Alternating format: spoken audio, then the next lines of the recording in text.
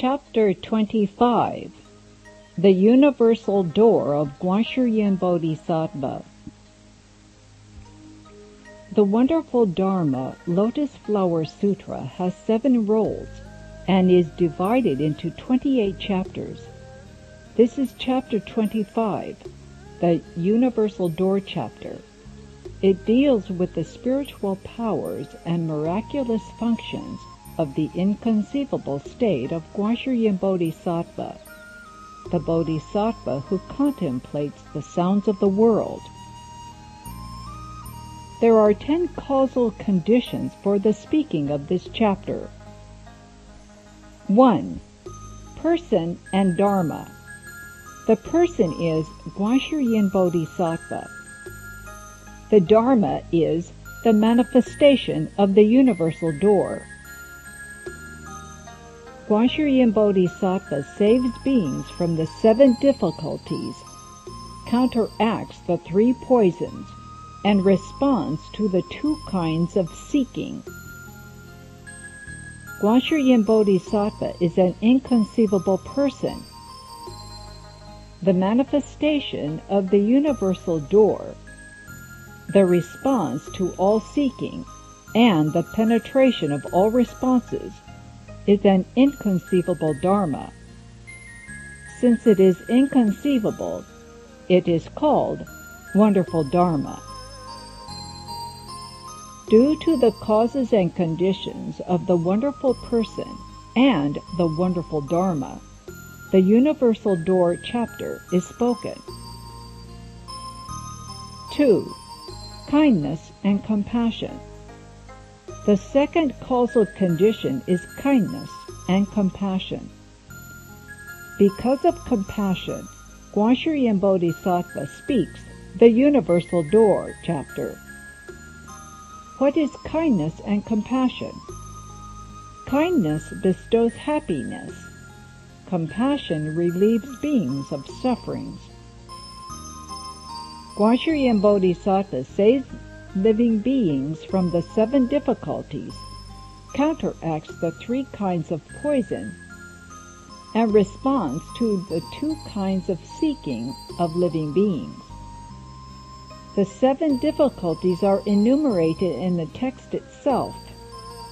The 3 poisons are greed, hatred, and stupidity. The 2 seekings are seeking for a son and seeking for a daughter. Living beings are all poisoned by greed, hatred, and stupidity. However, if a person who has much greed can always reverently recite the name of GWANSHIYIN Bodhisattva, he can separate from greed. If he has a lot of hatred and can always reverently recite the name of GWANSHIYIN Bodhisattva, he can separate from hatred. If he is very stupid and always reverently recites the name of GWANSHIYIN Bodhisattva, he can leave his stupidity. There are many forms of greed, and just as many, if not more, forms of hatred. Stupidity, however, takes neither too many nor too few forms. Stupidity means a lack of wisdom and a lack of deep understanding. It causes one to fail to perceive the principles underlying various events. In China, the philosopher Wang Yangming defines stupidity as conduct that doesn't accord with one's knowledge. He said, "Why does one fail to do things? Because one doesn't understand. If one understood, one would act accordingly." Some people say, "Well, it's possible for people to understand but still not act accordingly." Wang Yangming would answer, "They don't really understand. If they did, they would act accordingly." His philosophy was, understanding and doing are one. If a person really understood, he wouldn't do stupid things. Why do people do stupid things? Because they don't really understand. There's a poem about stupid people that goes, "Why aren't the flowers always in bloom? Why isn't the moon always full? If only all the waters of the earth would turn to wine, and the leaves of the trees turn to gold." Someone says, "I wish my flowers would always bloom and never fade." People who like the moon wish it would always be full and never wax or wane. The full moon is so bright and pretty, and I don't need to light lamps, so I save money. Wouldn't you say that was stupid? Can the moon be full every night? No, that's impossible. People who like to drink think, "Every day I have to go buy my bottle of whiskey or brandy, and it's very expensive. Wouldn't it be great if the lake turned into liquor? I could just go down to the lake and take a drink whenever I felt like it." People who are greedy for money think, "I have to go to work to earn money. It's really painful. If all the leaves of the trees turned to money, wouldn't that be great?" But that's obviously impossible. It's just another form of wishful thinking. Another stupid person may wish for a PhD degree when he hasn't even gone to elementary school or high school. That, too, is stupid. Someone may want to win the horse races when he hasn't even bought a ticket. Stupid as it is, most people fall prey to such types of thinking. So, what's to be done? If you are prone to this type of thinking, you should change, that's all. With great kindness, GWANSHIYIN Bodhisattva helps living beings leave suffering and attain to bliss. The universal door of GWANSHIYIN Bodhisattva chapter is spoken out of great kindness and great compassion. 3. Blessings and wisdom. It is said that GWANSHIYIN Bodhisattva follows the sounds to relieve beings from suffering. He distinguishes all the different sounds in the world, good sounds, bad sounds, sounds of suffering, sounds of joy, sounds of what is right, and sounds of what is wrong. He does this with his wisdom. Where does his wisdom come from? It comes from the practice of giving. He gives the Dharma to living beings, and as a result, he gains boundless wisdom and blessings. 4. True body and response bodies. GWANSHIYIN Bodhisattva uses the wonderful power of the true body to rescue living beings from the 7 kinds of difficulty, to counteract the 3 poisons, and to fulfill the 2 kinds of seeking. He also manifests in 32 kinds of response bodies. The Universal Door chapter is spoken on the basis of the true body and the response bodies.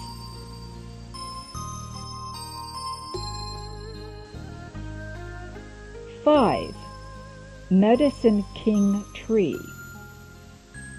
What is the Medicine King Tree? Long, long ago, there was a man who went into the mountains to gather firewood. Then he would take it to the market to sell.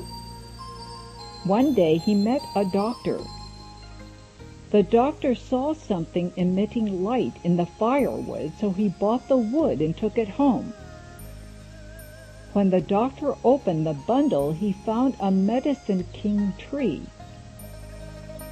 No matter what illnesses people had, all the doctor had to do was swish the medicine king tree over the patients or gently tap them with it, and they would be cured.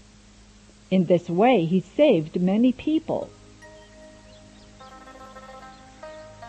What is the wish-fulfilling pearl? Wish-fulfilling means that you obtain what you wish according to your heart's desire. If you want something nice to eat, something very delicious would manifest from inside the pearl for you. If you want some nice clothes, the outfit of your dreams will manifest from the wish-fulfilling pearl. This pearl can manifest clothing, food, and even a place to live. You can say, "Tonight I want to stay in the most beautiful house." And it will manifest for you. The next day, the house will go right back into the pearl. The pearl can manifest exactly the right amount of food for you, never too much or too little. That's why it's called wish-fulfilling. As to your clothes, you won't need to hang them up in the closet, because when you are done wearing them, they will go right back into the pearl. How big is the pearl? It's pretty small. You can carry it with you. It's not heavy, and it doesn't take a lot of room. A man is thinking, "Can it get me a pretty wife?"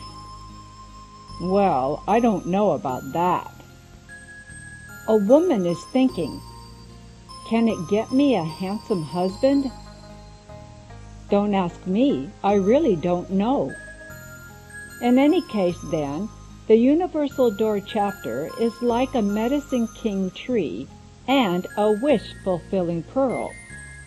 It fulfills your wishes just as you desire. All you have to do is recite the Universal Door chapter, and you will get what you wish for. You can't recite it today, however, and have a response tomorrow. You have to lay a good foundation first. It's like constructing a building. You have to lay the foundation first. Without the foundation, you can't erect the building. The Universal Door chapter is like a medicine king tree and a wish-fulfilling pearl. It is that magical, amazing, and inconceivable. But you first have to recite it. You should recite it every day until GWANSHIYIN Bodhisattva thinks that you have passed the test and you are sincere enough. If you don't recite it regularly, you can't obtain a response when you need one. You have to apply effort in your cultivation in an ordinary manner. Then, an inconceivable response has a chance to occur. Someone says, "There are too many things to learn in Buddhism. There's the Shurangama mantra, the Great Compassion mantra, and now the Universal Door chapter. When am I going to find time for all of this?" It doesn't take that much time. All you have to do is skip an hour of sleep and do a little less chatting with people. If you have no aspirations or no wishes that you would like to fulfill, then you don't need to recite it. If you say, "I don't want anything.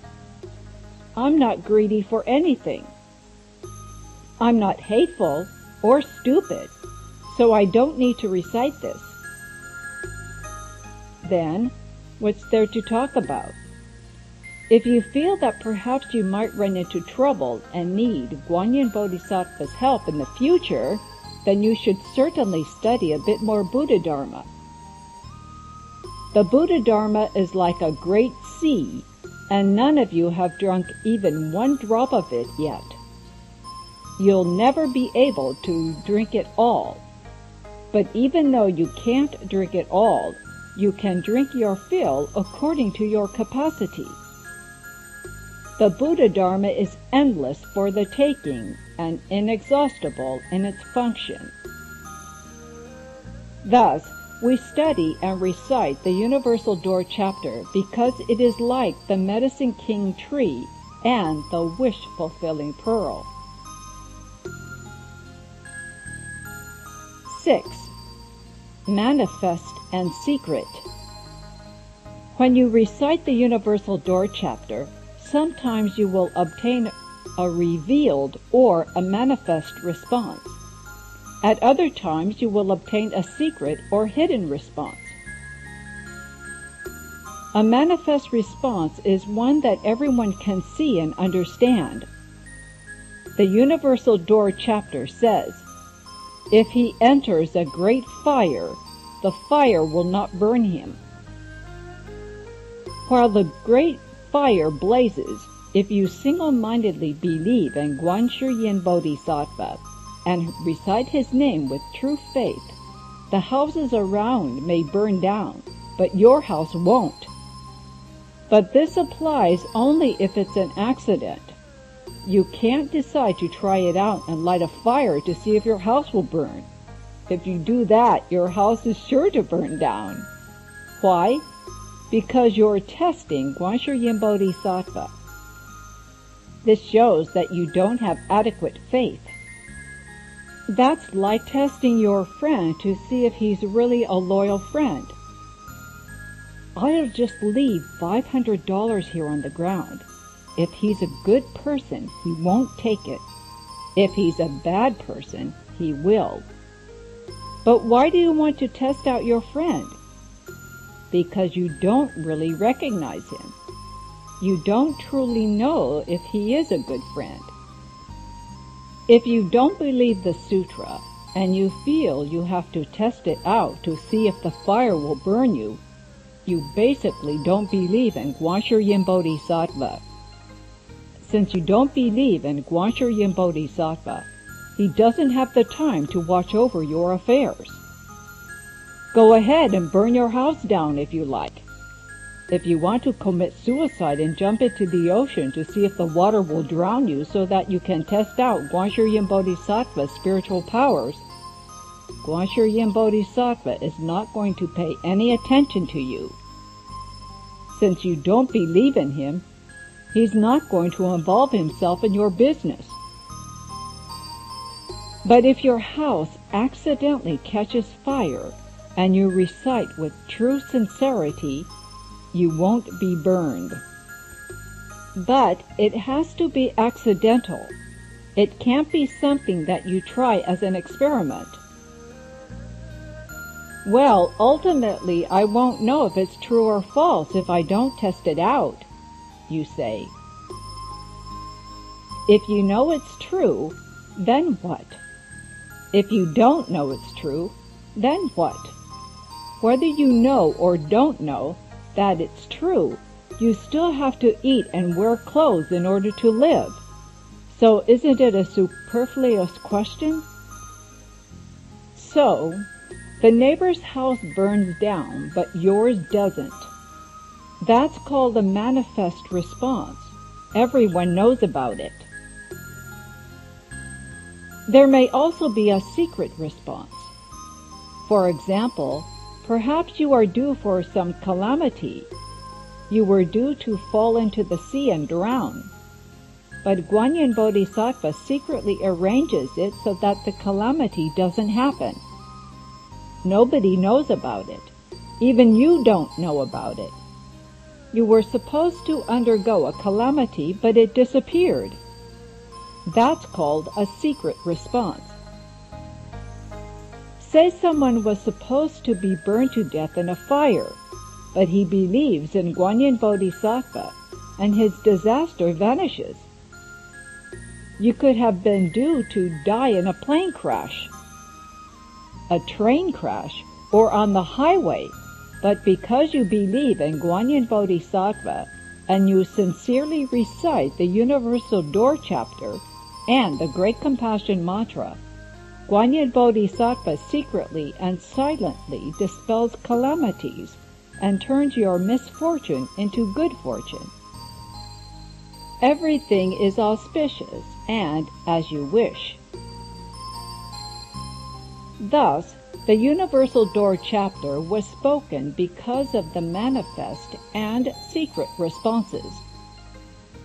Both the manifest and secret responses are perfectly interpenetrating, and so the merit and virtue of the Universal Door chapter is inconceivable. The Great Compassion Mantra functions in this inconceivable manner as well as the Universal Door chapter. Once, in Manchuria, there was a farmer who was returning home with his friends from a business trip. When he was almost halfway home, he saw a band of robbers about a mile up ahead. What was he going to do? He couldn't run away because the robbers had caught sight of him, and so he was sure to be robbed. Just at that moment, he recited the Great Compassion Mantra. When he got to where the robbers were, one of them came forward and took the reins from the driver, saying, "I'll drive." They drove right through the gang of bandits as if they were invisible. When they were safely through, the man gave the reins back to the driver. The farmer said, "You saved us from the robbers today. What is your name? Where do you live? I would like to send you a reward." The man said, "My name is Hsuan." Now everyone knows that the line Hsuan is from the Great Compassion Mantra, and that it's also the name of a Dharma protector. At that time, the farmer didn't remember that Hsuan was a line from the Great Compassion Mantra. After the man left, he remembered. He's a Dharma protector in the Great Compassion Mantra. This is an inconceivable state manifested from the Great Compassion Mantra. But if you recite it just to test it out, Hsuan isn't going to show up. It's only if you recite and believe in the mantra that unlucky circumstances can be turned into lucky ones. If you run into Hsuan, be sure to recognize him. Don't be like the farmer who didn't remember who he was until he was gone.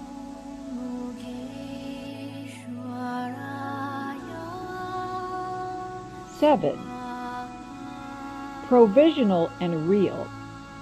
GWANSHIYIN Bodhisattva uses the power of the Dharma body to secretly benefit living beings. This is called the real. He also uses the 32 response bodies to teach and transform living beings. This is the provisional.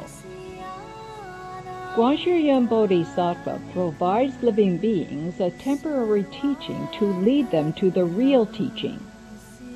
Because of the provisional and the real, the Universal Door chapter was spoken. 8. Roots and traces. With the Dharma body, GWANSHIYIN Bodhisattva saves all living beings. The Dharma body is the root. The response bodies used to teach and transform living beings are the traces. GWANSHIYIN Bodhisattva's Dharma body is like the moon. That's the root. The traces are like the moon's reflections in all the waters.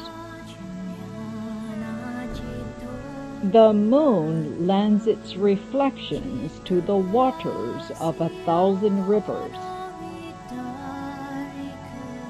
The Universal Door chapter is spoken because of the root and traces. With one Dharma body, GWANSHIYIN Bodhisattva manifests within the hearts of living beings. He causes all living beings to change from evil and go towards the good, to leave suffering and attain bliss, and ultimately to become Buddhas. Someone is thinking, no wonder I haven't changed for the better.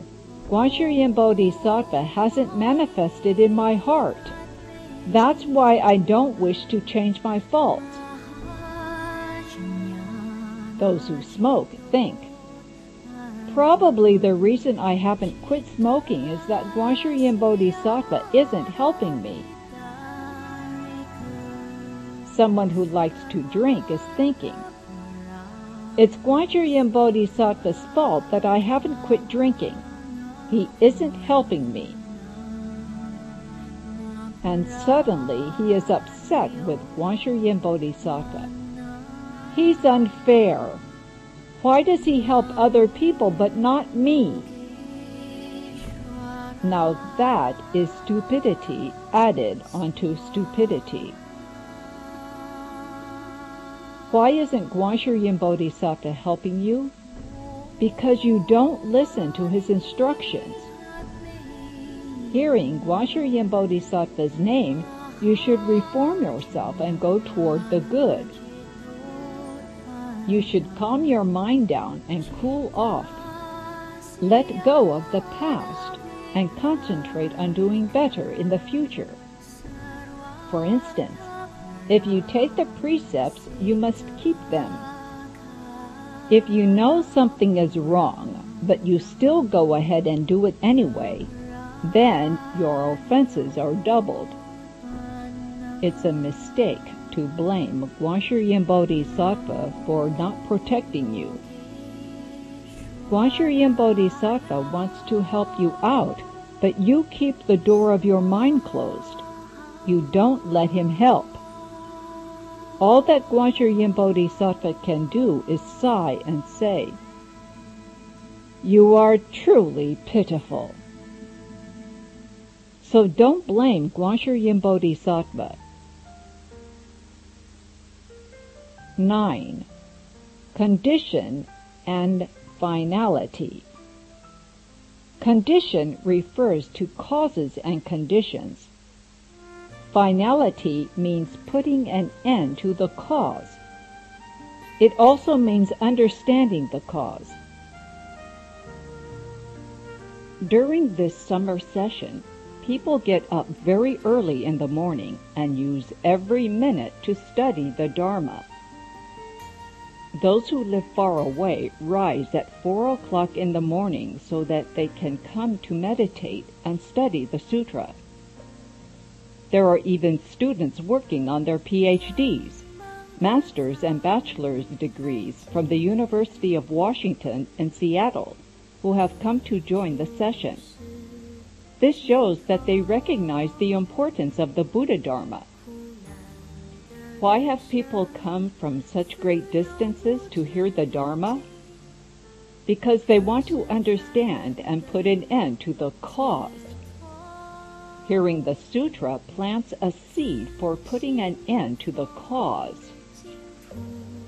During the first 96 days summer session in 1968, people were so absorbed in their work that they didn't taste their food or drink and didn't know whether they were awake or asleep. What were they doing? They were single-mindedly studying the Shurangama Sutra. Every day from 6 in the morning till 9 at night, they listened to 4 hours of lectures, meditated, did their own personal practices, and took meals. The time passed swiftly, and although people had some afflictions, I believe they didn't take them too seriously. The 96 days were soon up. Realizing the importance of studying the Buddha Dharma, over 10 of these people moved from Seattle to San Francisco They gave away most of their possessions and everything. Among them, the translator was the first one to move down.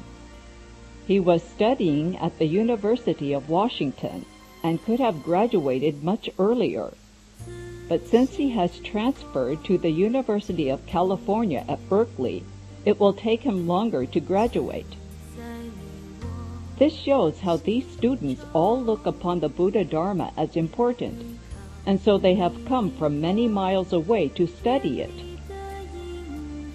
In the future, when you have understood the Buddha Dharma, you will be able to teach it to your fellow Americans. Then I won't have to expend so much energy. I explained the sutra once and you don't understand. So I explained it again and you still don't understand. Why? Because I can't speak English. Those who know Chinese can understand me, but those who don't can't. For example, Guoyo is very sincere, but when I lecture he just stares at me without any idea of what I'm saying. So it's very difficult. Now that you are learning the Buddha Dharma, you can explain it very naturally and eloquently without even thinking about it. This will make it much easier. Thus, the Universal Door chapter is spoken because of the condition and finality. 10. Wisdom and severing. Another reason is the pair of wisdom and severing. GWANSHIYIN Bodhisattva is adorned with both the virtue of wisdom and the virtue of severing. With the virtue of wisdom, he teaches and transforms living beings. With the virtue of severing, he cuts through and severs all forms of ignorance. The virtue of severing can also be called the virtue of blessings. Because the Bodhisattva has severed ignorance, he is truly adorned with blessings. The Buddha is complete with blessings and wisdom. Although a Bodhisattva, GWANSHIYIN is also adorned with blessings and wisdom. Taken altogether, these are the 10 causal conditions for the speaking of the Universal Door chapter of the Wonderful Dharma Lotus Flower Sutra.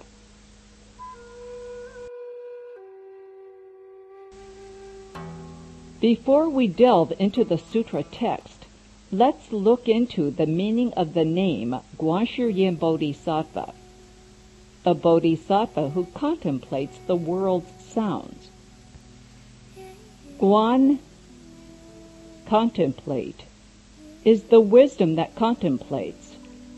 Shi, yin, the world's sounds, are the states he contemplates. No matter what the sound is, this Bodhisattva knows it. He knows all the sounds of living beings, every single sound. Why? Because he contemplates them all day long. Sounds are basically heard, not seen. Why is it said he contemplates or observes them? Can you see sounds? No, but GWANSHIYIN Bodhisattva can see them. You can't see them, but he can. He sees them as if they were on a radar screen. Every living being manifests as a blip on his radar screen. He can chart your every sound. That's one way to explain it. There's another way, and that is that GWANSHIYIN Bodhisattva can see with his ears and hear with his eyes. Even though we say he observes the sounds of the world, he can also hear with his eyes. Not only can he see with his eyes, he can hear with them as well. Why? Because he has the spiritual powers of the interpenetration of the 6 sense organs. Those who cultivate the Dharma Flower Sutra will obtain the purity of the 6 faculties. They can then use the 6 sense organs in mutual interpenetration. How much the more so can GWANSHIYIN Bodhisattva? GWANSHIYIN Bodhisattva then can speak with his ears, eat with his ears, listen with his eyes, and think with his eyes. GWANSHIYIN Bodhisattva gained the state of the mutual interpenetration of the 6 sense organs a long, long time ago, and so he is able to contemplate the sounds of the world. Why does he want to look after so many things? You ask. Observing sounds all day long, what use is that? GWANSHIYIN Bodhisattva does this because he cannot put down living beings, you, me, and others. He sees all living beings as his own children. GWANSHIYIN Bodhisattva is like a mother to all of us. He is always checking to see which child is crying, which child is laughing, and which child might be cold or hungry. He is busy all day long looking after all of his kids. Does that make him some kind of a babysitter? You ask. Pretty much, yes, but he doesn't get paid. Too bad. Because he can't put living beings down, he wants to contemplate the sounds of the world. He looks to see what sufferings living beings are undergoing, and he finds a way to help them. When he sees living beings involved in a disaster, he saves them from it. GWANSHIYIN Bodhisattva follows the sounds to rescue beings from suffering. If you are suffering, all you have to do is recite Namo GWANSHIYIN Bodhisattva, and you'll find your unlucky circumstances turn into good fortune. Everything will turn out just as you want it to. Most people don't know about this most wonderful Dharma, and so when they are in the greatest danger, it doesn't occur to them to recite GWANSHIYIN Bodhisattva's name. If, in great danger, you can remember to recite GWANSHIYIN Bodhisattva's name, you will be okay. If you are in a fire, it won't burn you. If you are in the water, you won't drown. If you don't know how to swim, you'll just find yourself in a shallow place. Such are the responses from GWANSHIYIN Bodhisattva. All you have to do when in great danger is recite GWANSHIYIN Bodhisattva's name. You are sure to gain a response and be rescued. But you must have faith. You can't waver between faith and doubt. Let's say you are in a fire and you are reciting GWANSHIYIN Bodhisattva's name, but you're thinking, this isn't going to work. Nothing is that magical. With that one doubt, he won't be able to rescue you. Why not? Because you don't believe. You must believe single-mindedly. I am reciting, and GWANSHIYIN Bodhisattva will certainly come and save me. Let's say a tiger is just about to swallow you up. You shut your eyes and recite Namo GWANSHIYIN Bodhisattva. Suddenly the tiger won't be able to open its mouth. That's how powerful GWANSHIYIN Bodhisattva is. Bodhisattvas are beings who enlighten other living beings. They are also called living beings with great minds for the way.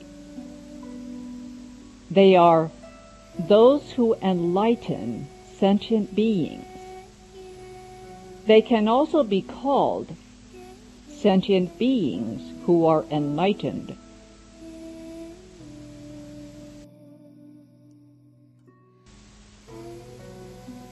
Sutra.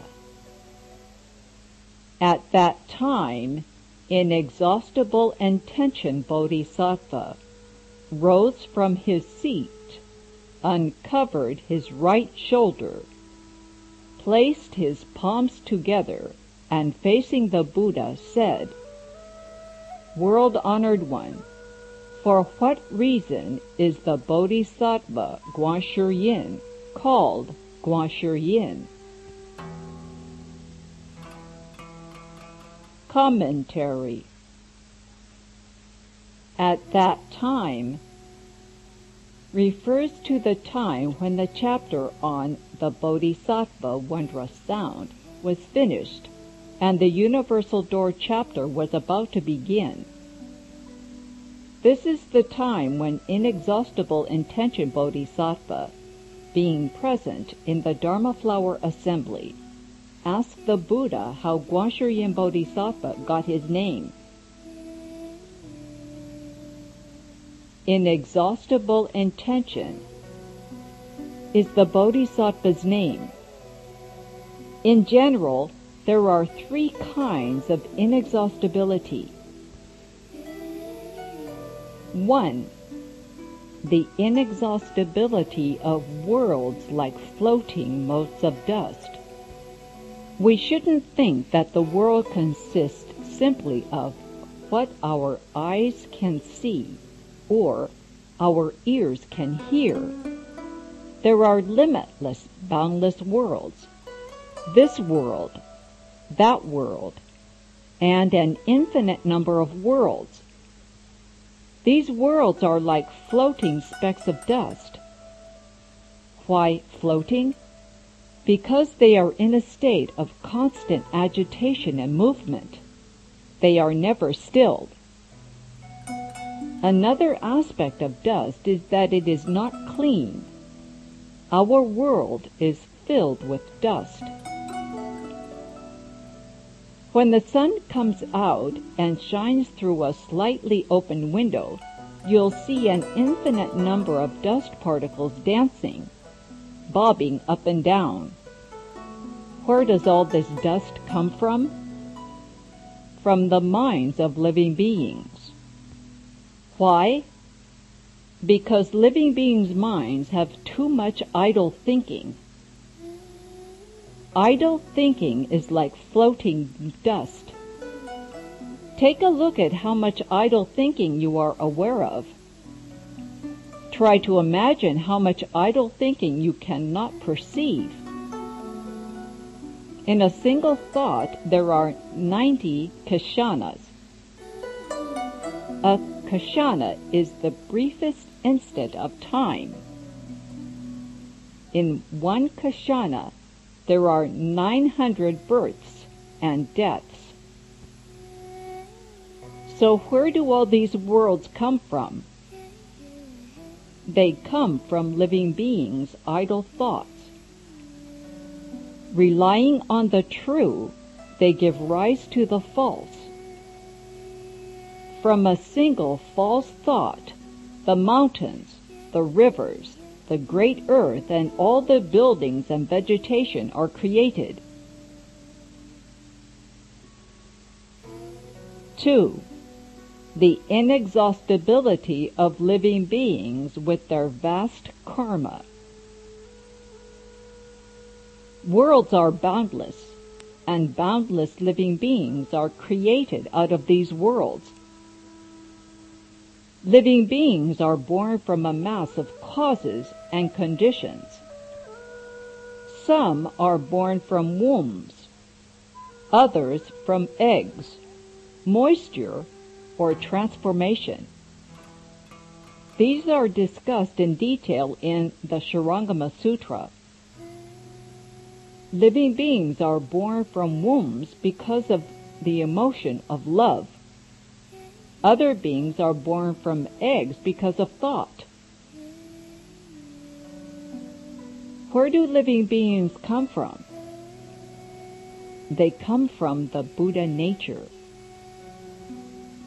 We say all living beings have the Buddha nature and all can become Buddhas. But this is not the same as saying living beings are Buddhas. You can't become a Buddha without cultivating. You have to cultivate, meditate, and study the Buddha Dharma. Then you can return to the root and go back to the source and become a Buddha. You can't say, living beings are Buddhas. We don't need to cultivate. That's just deviant knowledge and deviant views. You must cultivate to become a Buddha. 3. The bottomlessness of the river of love with its endless waves. Not just people, but also animals are attached to love. They aren't clear about principle, and their sexual desire is very strong. You should lessen your desires and purify your mind. Pare away your thoughts of desire. Then you won't be far from Buddhahood. Why is the river of love bottomless? Because the more you fall, the more you tend to fall. The deeper you sink, the deeper you get mired. Thoughts of desire are like waves which never stop. Why are there waves on the sea? Because there are waves in our minds. The waves in our minds are made from the river of love, which flows without stopping. No matter how sharp a knife you may use to try to cut off your emotional love, it's still not easily severed. But it's said that the sword of wisdom can slice through emotion. With genuine wisdom, you can solve this problem and cut it off. Without wisdom, you fall into the bottomless river of love. Because of these 3 kinds of inexhaustibility, inexhaustible intention Bodhisattva wishes to turn inexhaustible worlds into the land of ultimate bliss, to cause inexhaustible living beings to become Buddhas, and to fill up the bottomless, inexhaustible river of love. That's why he's called inexhaustible intention. Bodhisattva is a Sanskrit word that means enlightened being. Bodhi is the way of enlightenment. A sattva is one with sentience. A bodhisattva uses the doctrines of awakening to the way to enlighten all beings with sentience. The bodhisattva resolves, I am enlightened and I am going to find a way to cause all beings to become enlightened. This is to enlighten oneself and enlighten others. Where do bodhisattvas come from? They come from living beings. Bodhisattvas start off as living beings, just like you and me. However, they become enlightened living beings. We living beings are confused. They have awakened. If you wake up today, you are a bodhisattva today. If you wake up tomorrow, you'll be a bodhisattva tomorrow. Wake up to what? Wake up to your ignorance. If you can know where your ignorance came from and break through it, you are awakened. If you cannot break through your ignorance, you are confused. When one breaks through ignorance, the Dharma nature manifests. Ignorance disappears, and the river of love dries up. once the river of love has dried up, your wisdom can manifest. So, a bodhisattva is a person who enlightens others, an enlightened one among living beings. Bodhisattvas are also called living beings with great minds for the way. They are also called initiating knights. They can open up living beings' stupidity in order to reveal the original Buddha nature. When the Dharma Flower Sutra was spoken, 5,000 people in the assembly walked out. Who were they? They were those with overweening pride, the arrogant and haughty ones. When Shakyamuni Buddha started lecturing on the Dharma Flower Sutra, he said, "I am now lecturing the real truth. I am not speaking provisionally." These 5,000 people were unhappy with him and left in a huff. Having heard the wondrous sound Bodhisattva chapter, Inexhaustible Intention Bodhisattva then rose from his seat. In a large assembly, if you want to say something, you have to stand up. You can't just raise your hand. Not only did he stand up, but he uncovered his right shoulder. That was a custom to show respect in India, and so today our sashes don't cover the right shoulder. In India and Southeast Asia, the monks don't have clasps on their sashes. They just wear them as clothes. They don't need a clasp. Since the robe is their main piece of clothing and is next to the skin, if it falls off, they will know. In China, the monks wear clothing underneath their sashes, and so if their sashes fall off, it's not easy for them to detect it. That's why they attach a clasp to their sashes. Inexhaustible Intention Bodhisattva uncovered his right shoulder as a gesture of respect,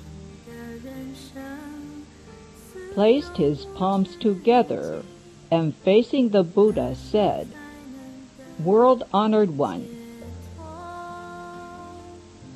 World-honored one means that the Buddha is honored by those in and beyond the world. The narrative preceding the phrase, "World-honored one," was added by Ananda at the time the sutra was compiled. For what reason is the Bodhisattva GWANSHIYIN called GWANSHIYIN? With great compassion, GWANSHIYIN Bodhisattva rescues people from the 7 difficulties, counteracts the 3 poisons, and responds to the 2 kinds of seeking. He has 14 kinds of fearlessness and 19 ways of speaking Dharma. For what reason is he called GWANSHIYIN Bodhisattva? What Dharma did he cultivate in the past that he is now called GWANSHIYIN?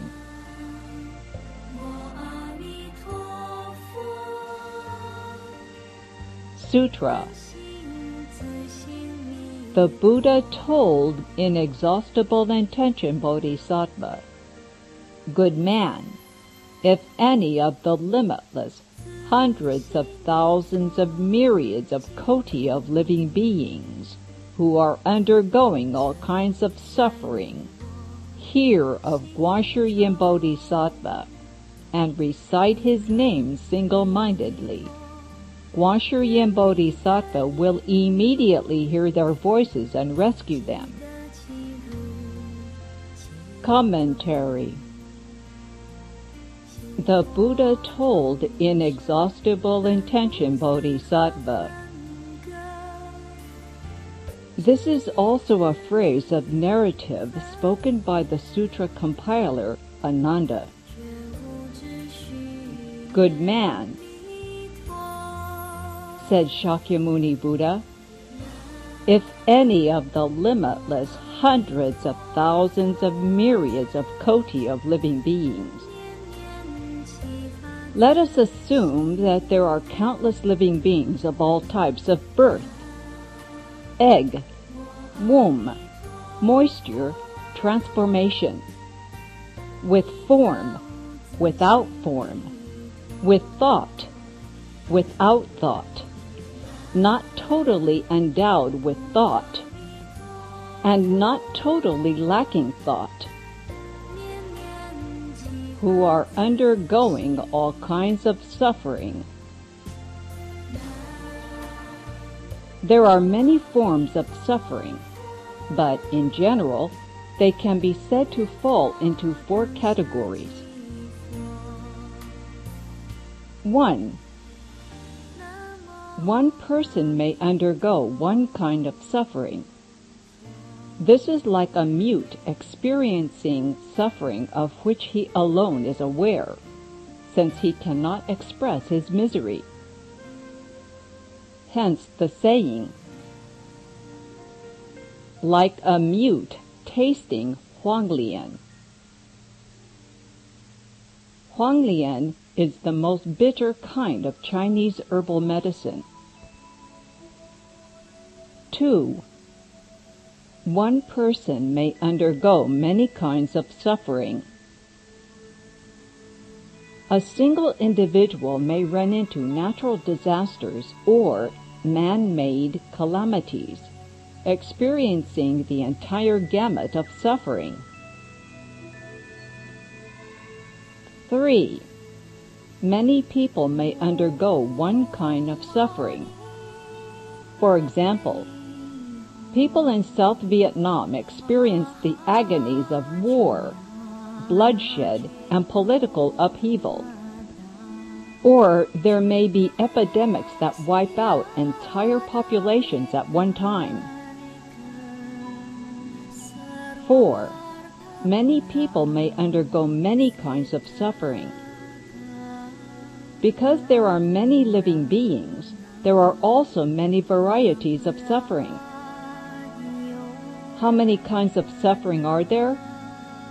Basically, there's no way to count them all. In general, there are 84,000 kinds. So what should people do when they have to undergo all these terrible kinds of suffering? When they hear of GWANSHIYIN Bodhisattva, they should recite his name single-mindedly. When you are suffering, don't forget GWANSHIYIN Bodhisattva. Now, how many people in America have heard of the name of GWANSHIYIN Bodhisattva? Those who have heard of it are very few. Think it over. Hearing just means understanding and being able to learn about something. You have studied the Shurangama Sutra, and you know of GWANSHIYIN Bodhisattva's perfect penetration of the ear organ and his 32 response bodies, all his inconceivable spiritual powers of self-mastery. The most important requirement is single-mindedness. You should have one mind, not 2 or 3. If you are scattered, the effect of your recitation is diminished. Unless you turn to one, it's not efficacious. Now we have been working single-mindedly. Last week my disciples were setting up a Buddha altar. This week they were dumping loads of garbage until Goyo said, "I am really tired. I don't want to work tomorrow." I said, "One gains merit and virtue by doing work for the Buddha Dharma." He said, "What does merit and virtue look like?" I couldn't tell him what it looks like, so I said, "If you want to work, go ahead. If you don't, just forget it." Actually, work like this has priceless merit and virtue, which is worth much more than any amount of gold, silver, or jewels. You shouldn't work and harbor doubts at the same time, thinking, "Is there any merit and virtue in this?" Just do the work and have faith. There is great merit and virtue in working for the Buddha Dharma, but it's not something that can be seen. Why not? Because it's too real. If it were false, you could see it. If it could be seen, thieves could steal it. Since it's invisible, it can never be taken away from you. It remains forever in your account of merit and virtue. Therefore, stay single-minded. Don't have 2 or 3 minds about things. Guan means to contemplate. Shi means world. And yin means sounds. This bodhisattva contemplates the sounds of all living beings who hear of or recite his name in all the worlds, whatever distance. GWANSHIYIN Bodhisattva will immediately hear their voices and rescue them. These desperate living beings will be rescued from all torment. They will be happy. They will obtain genuine freedom and be without restraints or hang-ups.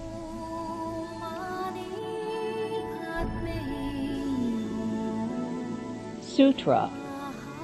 If a person who upholds the name of GWANSHIYIN Bodhisattva enters a great fire, the fire will not burn him, all because of this bodhisattva's awesome spiritual power. Commentary. GWANSHIYIN Bodhisattva rescues living beings from the 7 kinds of difficulty, the first of which is fire. Now another hypothetical case is presented of a person who upholds the name of GWANSHIYIN Bodhisattva. Uphold means to receive and maintain, and not to forget. In every thought one recollects the name of GWANSHIYIN Bodhisattva, reciting Namo GWANSHIYIN Bodhisattva. If such a person enters a great fire, the fire will not burn him. However, this means that one recites the Bodhisattva's name during ordinary times. One can't wait until there's a disaster and then recite like crazy to make up for lost time. There's a saying, "In your free time you never light incense, but when there's an emergency, you are on your knees before the Buddha." If you don't cultivate during ordinary circumstances but wait until an emergency to do so, it's not going to work. Sometimes there are cases when someone doesn't ordinarily recite, but GWANSHIYIN Bodhisattva does save them. How does that happen? You ask. Everyone has his or her own set of causes and effects. In former lives, perhaps this person recited vigorously and performed many kinds of meritorious deeds. In this life, even though he doesn't recite, the power of his good roots from reciting in previous lives carries through and he is saved. This is an example of a distant cause. However, if you think you can wait and rely on your good roots, there is no guarantee. If you recite well in this life, I guarantee that in the future you'll be helped in an emergency. If you don't have the penetration of past lives, how do you know whether you recited in the past? If you have the heavenly eye or heavenly ear, you might know, but in order to be sure, it's still better to recite now. Once there was a man who wanted to go to Mount Puto in Nanhai to bow to GWANSHIYIN Bodhisattva. He became a vegetarian 3 years before going to Mount Puto. But can you guess what happened? Just as he got on the boat, a neighbor came running up and said, "Our entire neighborhood is on fire." Then his relatives arrived and said, "Bad timing. Come back and save our home." "I've been preparing for this pilgrimage for 3 years, and now I'm on the boat. If the house is supposed to burn, it will burn anyway, even if I get off the boat now.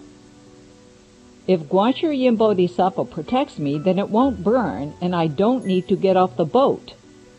I can go to the mountain. I would rather have my house burned down than not go bow to GWANSHIYIN Bodhisattva." He didn't pay any attention to anything after that. He went to Mount Puto to bow to GWANSHIYIN Bodhisattva, and when he returned to his own village, every house in his neighborhood had burned down except for his. Everyone said, "Why didn't your house burn?" He replied, "I put everything down. I just went to bow to GWANSHIYIN Bodhisattva. It was through the power of GWANSHIYIN Bodhisattva." So, if a person enters a great fire, the fire will not burn him. All because of this Bodhisattva's awesome spiritual power. That's why he won't be burned. Sutra. If a person being tossed about in the great sea calls out the Bodhisattva's name, he will find a shallow place. Commentary. If a person is being tossed about in the great sea, that is, if he is accidentally thrown into the ocean, he can be saved by reciting GWANSHIYIN Bodhisattva's name. Now, you cannot do this on purpose just to test it out.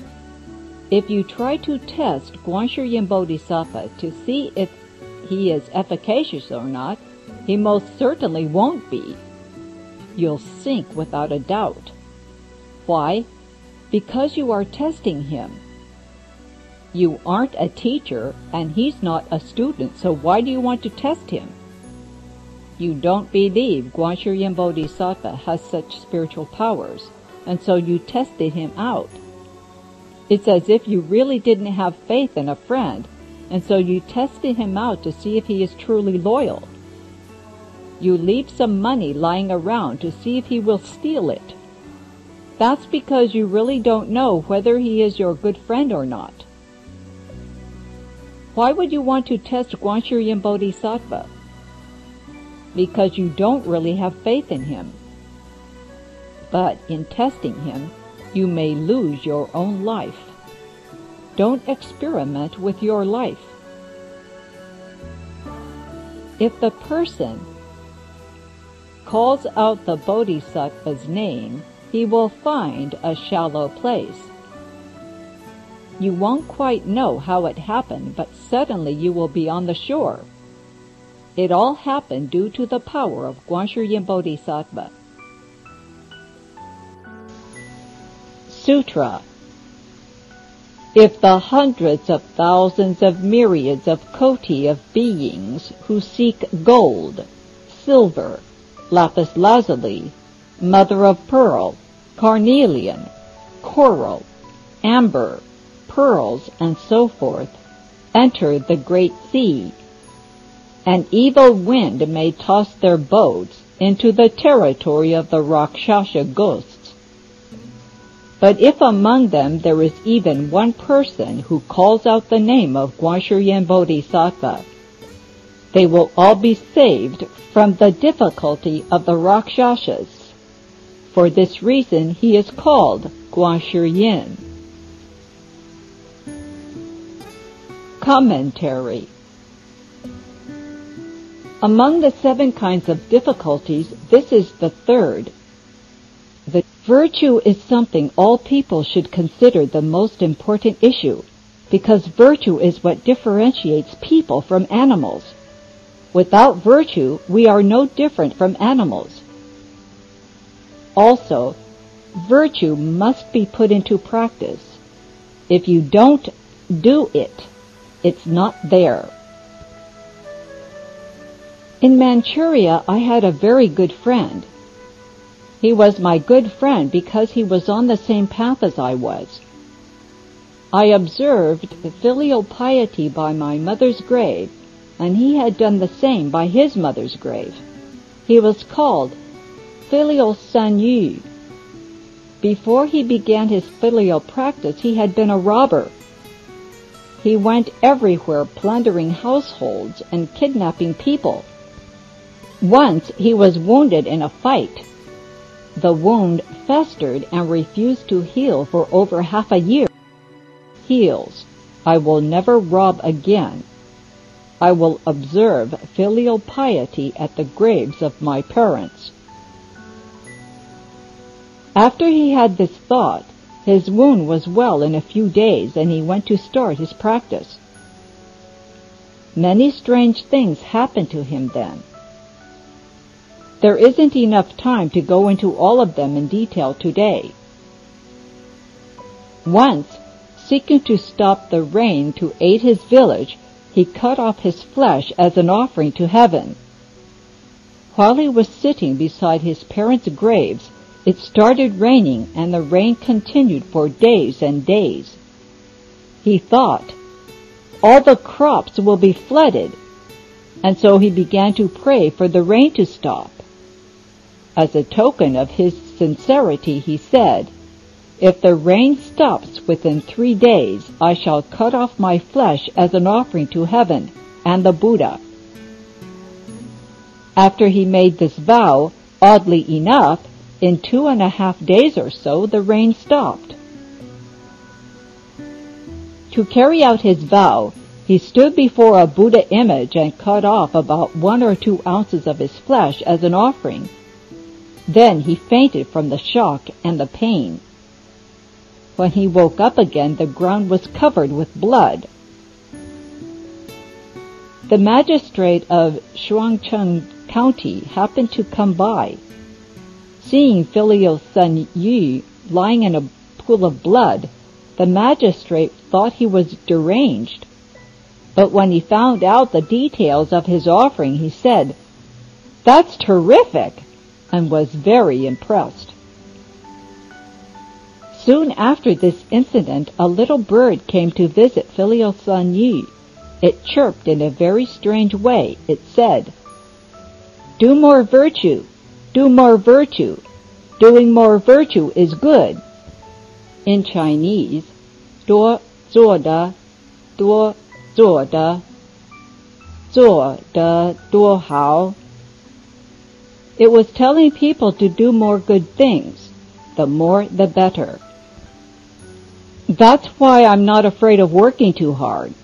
I work along with you all day, and then I lecture at night. I do so because I want to do more giving of Dharma. In America, the Buddha Dharma is extremely scarce, and so I'm not afraid of working hard to give you the Buddha Dharma. No matter how hard it is, I'm not going to go on strike. To say nothing of all of you, even if only 1 or 2 of you understand what I am saying, that will be enough. I will have found those who know my sound. Now, there are so many of you who come every day to hear the sutra. You are all my most understanding Dharma friends, and so, even though it gets tiring, people get tired when they work, I go ahead and speak the Buddha Dharma for all of you, sutra. Further, if a person who is about to be harmed calls out the name of GWANSHIYIN Bodhisattva, the knives and staves of the attackers will break into pieces, and he will be saved. Commentary. This is the difficulty of knives and staves.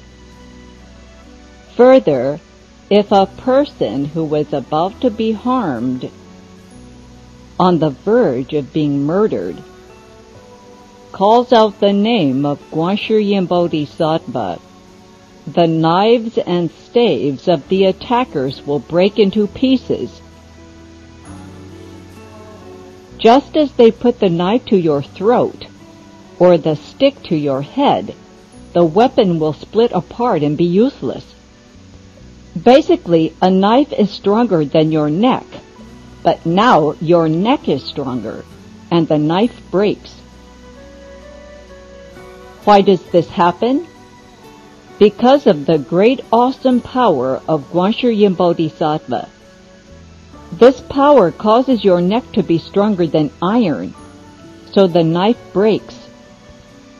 And in this way, the person who is being attacked, will be saved from the difficulty of knives and staves. This is all because he recites the name of GWANSHIYIN Bodhisattva. Is it that magical? You say.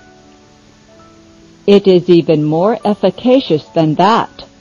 All you have to do is sincerely and faithfully recite the name of GWANSHIYIN Bodhisattva.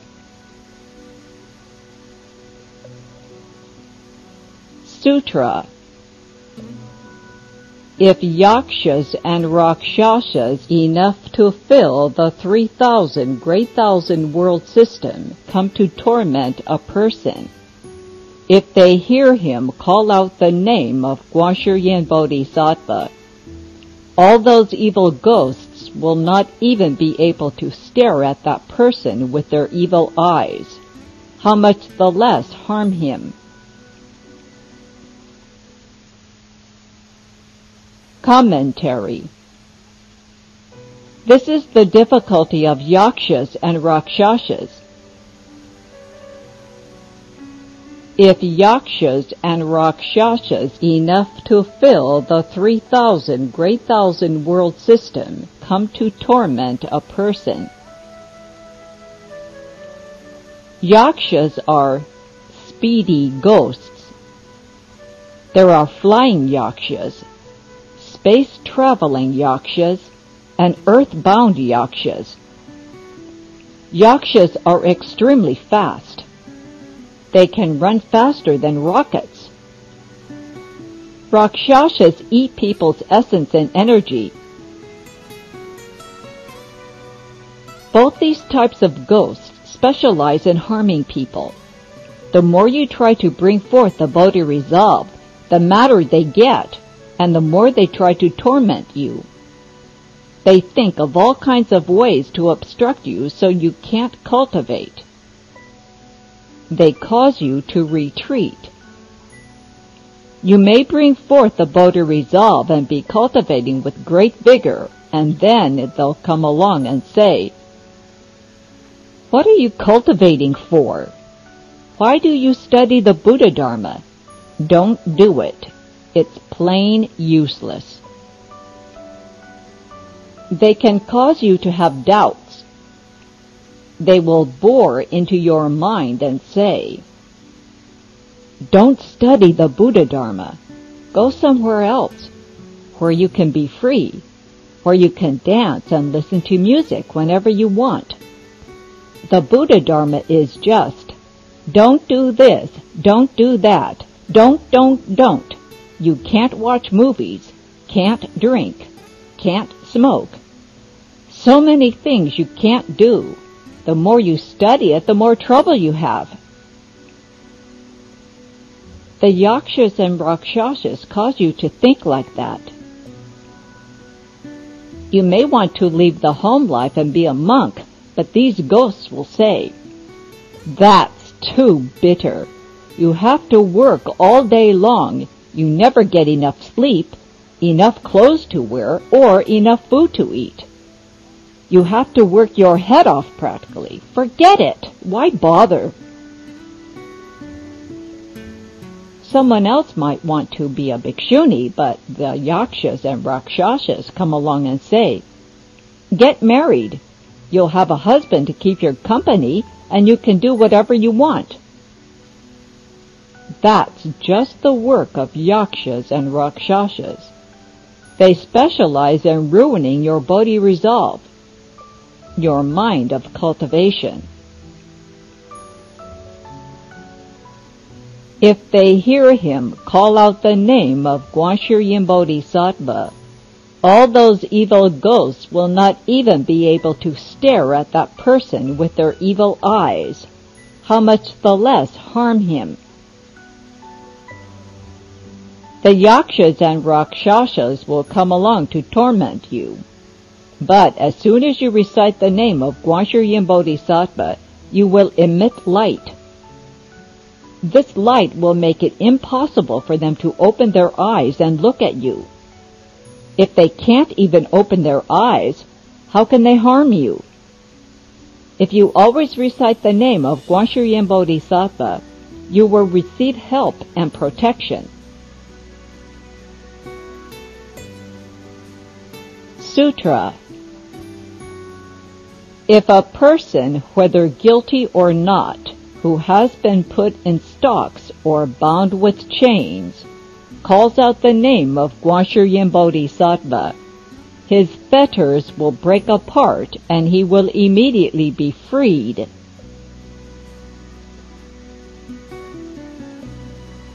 Commentary.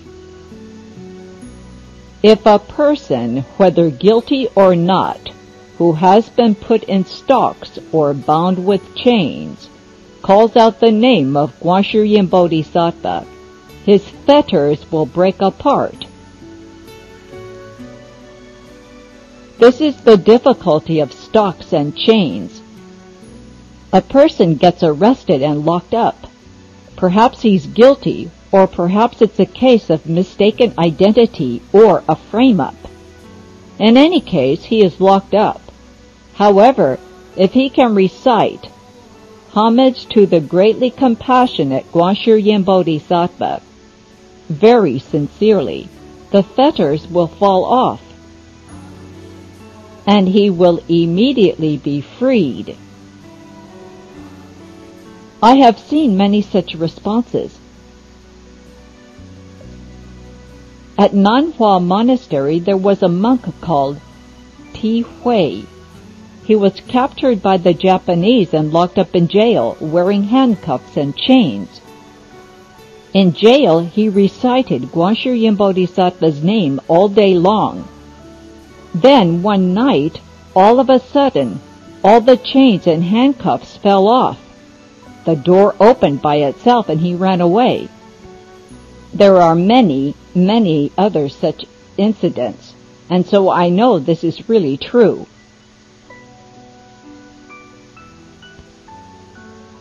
Sutra. If bandits enough to fill the 3,000 great thousand world system infest a dangerous road, on which a merchant chief in charge of costly jewels is leading a group of merchants, but among the merchants there is even a single person who says, "Good men, do not be afraid. You should all single-mindedly recite the name of GWANSHIYIN Bodhisattva. This Bodhisattva bestows fearlessness upon living beings. If you recite his name, you shall surely be saved from these robbers." And if, upon hearing that, the merchants all cry out together, "Namo GWANSHIYIN Bodhisattva," then they will immediately be saved because they recited his name. Commentary.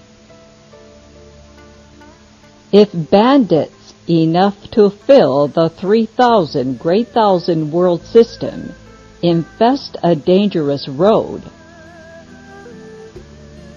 these are malicious and hateful robbers. Because they have grudges against people from former lives, in this life they become bandits and rob other people.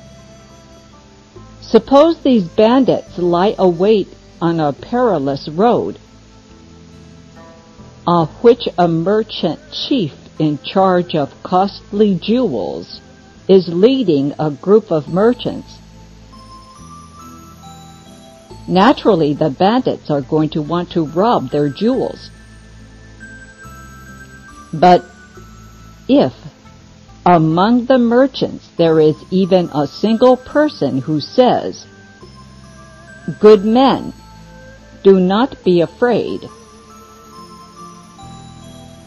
Friends, brothers, colleagues, you should all single-mindedly recite the name of GWANSHIYIN Bodhisattva. Use one mind, not two, to recite GWANSHIYIN Bodhisattva's name. This Bodhisattva bestows fearlessness upon living beings. If you recite his name, you shall surely be saved from these robbers." And if, upon hearing that, the merchants all cry out together, "Namo GWANSHIYIN Bodhisattva," homage to the Bodhisattva who contemplates the sounds of the world, then they will immediately be saved from their predicament, because they recited his name. This Dharma door is especially efficacious. Everyone should believe in it. Don't have intention. The awesome spiritual power of the Bodhisattva Mahasattva GWANSHIYIN is as lofty and sublime as that. Commentary. Shakyamuni Buddha, having explained the above doctrine, now calls out, inexhaustible intention, the awesome spiritual power of the Bodhisattva Mahasattva GWANSHIYIN is as lofty and sublime as that. The power of his awesome virtue and spiritual penetrations is great, supreme, and magnificent. What are Mahasattvas? Mahasattvas are Bodhisattvas, and Bodhisattvas can be Mahasattvas. Regular Bodhisattvas refer to young Bodhisattvas, but Mahasattvas refer to old Bodhisattvas. They are the senior ones. By way of analogy, ordinary Bodhisattvas are like compact cars. They can't carry too many people. Mahasattvas are like big vans that can carry a lot of people. Sutra. If living beings who have much sexual desire constantly and reverently recite the name of GWANSHIYIN Bodhisattva, they will be separated from desire. If those who have much hatred constantly and reverently recite the name of GWANSHIYIN Bodhisattva, they will be separated from hatred. If those who are very stupid constantly and reverently recite the name of GWANSHIYIN Bodhisattva, they will be separated from stupidity. Commentary. If living beings who have much sexual desire. Some people study the Buddha Dharma on one hand and entertain lustful desire on the other. The more they study the Dharma, the stronger their desire is. They think about sex all day long until their desire thoughts are like flowing water. This is the worst of thoughts and the worst kind of behavior, a very bad sign. What should they do? They don't have to get nervous about it. They should just constantly and reverently recite the name of GWANSHIYIN Bodhisattva. It's not good enough just to recite it. You must also be reverent. You should bow more to GWANSHIYIN Bodhisattva. Bowing to the Buddhas is just paying great reverence to the Buddhas. Most people don't understand what bowing to the Buddhas means.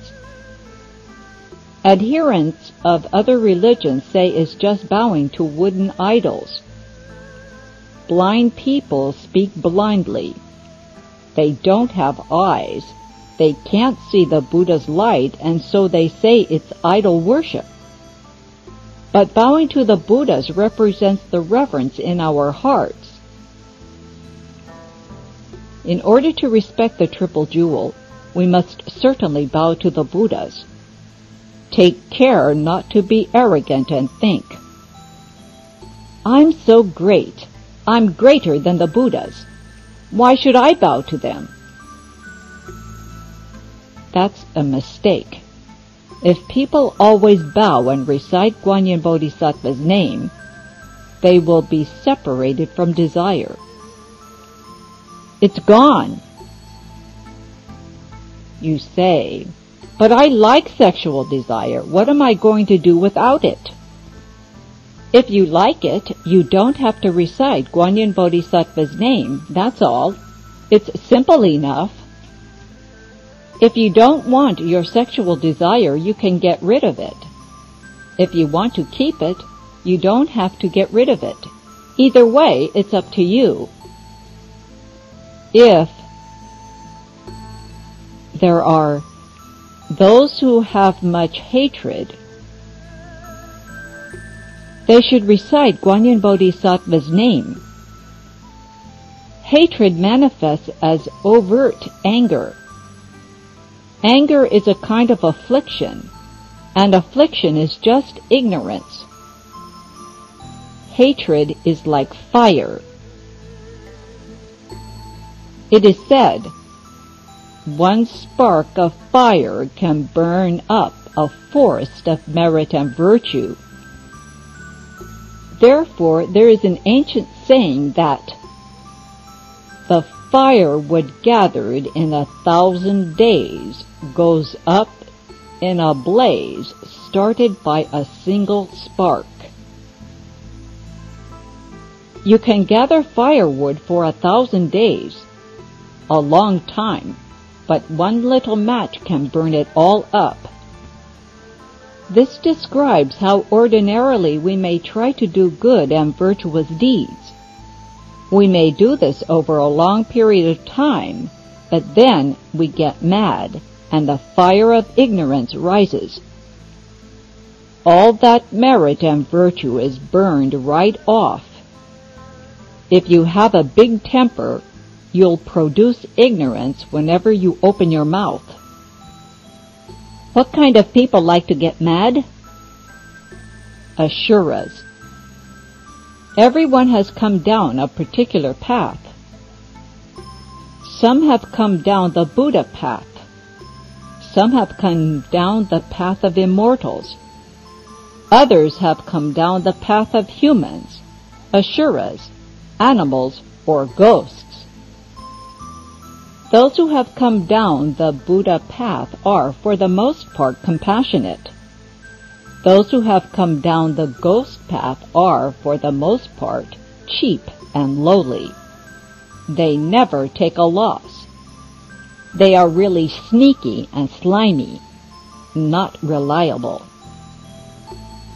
Unreliable people are said to be ghostly.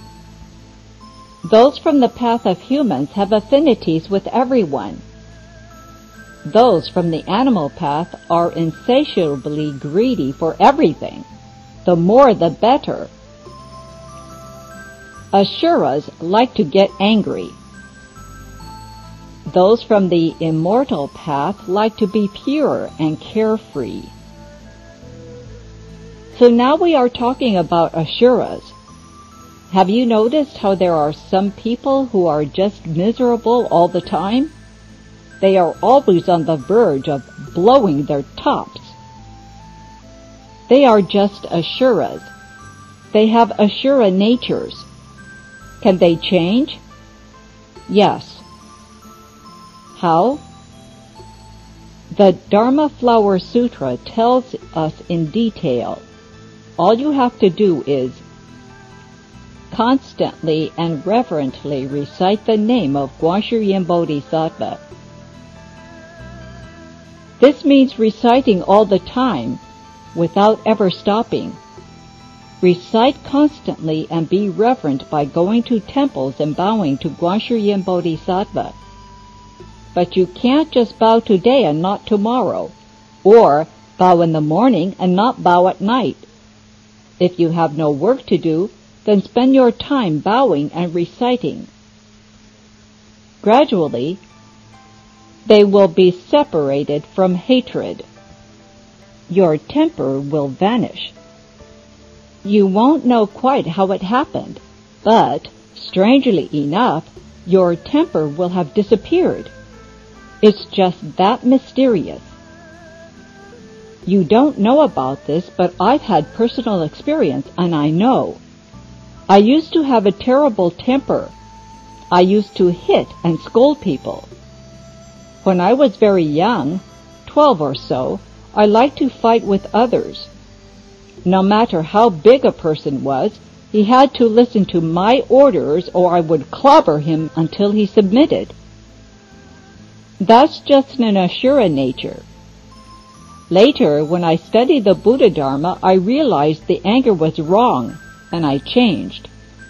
I always recited the name of GWANSHIYIN Bodhisattva. So now, sometimes even when my own disciples bully me, I still don't get angry. My disciples may get mad at me, but I practice patience and endure it. I know that eventually they will understand that they are wrong. Before I used to get mad at people, and now my disciples get mad at me. Which ones? You ask. You know who you are. I say. Before I got mad at others, now others get mad at me. This is just retribution.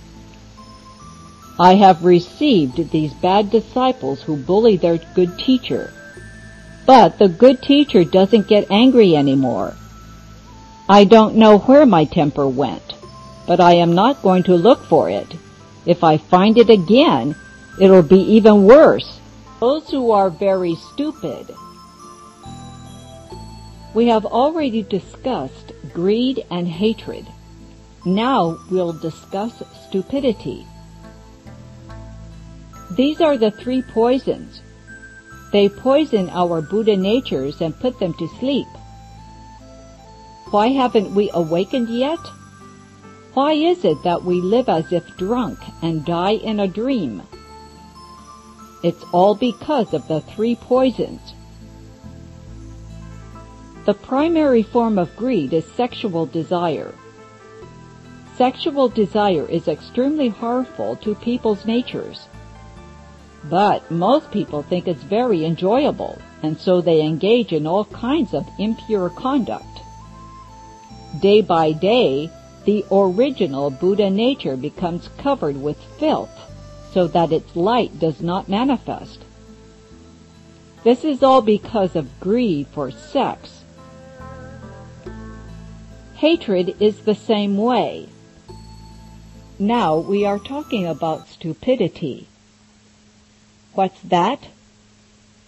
Stupidity just means that you feel you aren't stupid. That's stupid. A person may think he is intelligent and wise, but then you ask him, where did you come from? Where are you going to in the future? And he can't answer. He doesn't know where he came from or where he's going, and yet he says he's intelligent. He won't admit that he is stupid. In this world, everyone is concerned about such petty affairs as fame and profit. People toil for fame and profit all day long. They hurt each other, kill each other, and cause mayhem, all just for profit.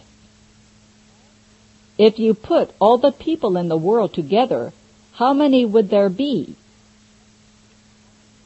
2. One who seeks fame and one who seeks profit. Fame and profit turn people entirely upside down. They don't wake up. From birth to death, they fight and struggle. Some seek to get elected to office. Others seek to get rich. Some run after the opposite sex or some other kind of happiness. But this happiness fades, and at the time of death, people have no idea where they are going. And yet they still think they are incredible geniuses with great wisdom. I'm the smartest. I have the most wisdom. I was first in my class every year. I'm ahead of everyone else in everything. But how is it really? As long as you haven't recognized your own original face, no matter how smart you are, yours is a false intelligence. People with genuine wisdom won't think they are wise. Will they think they're stupid then? You ask. No, they won't think they're either stupid or wise.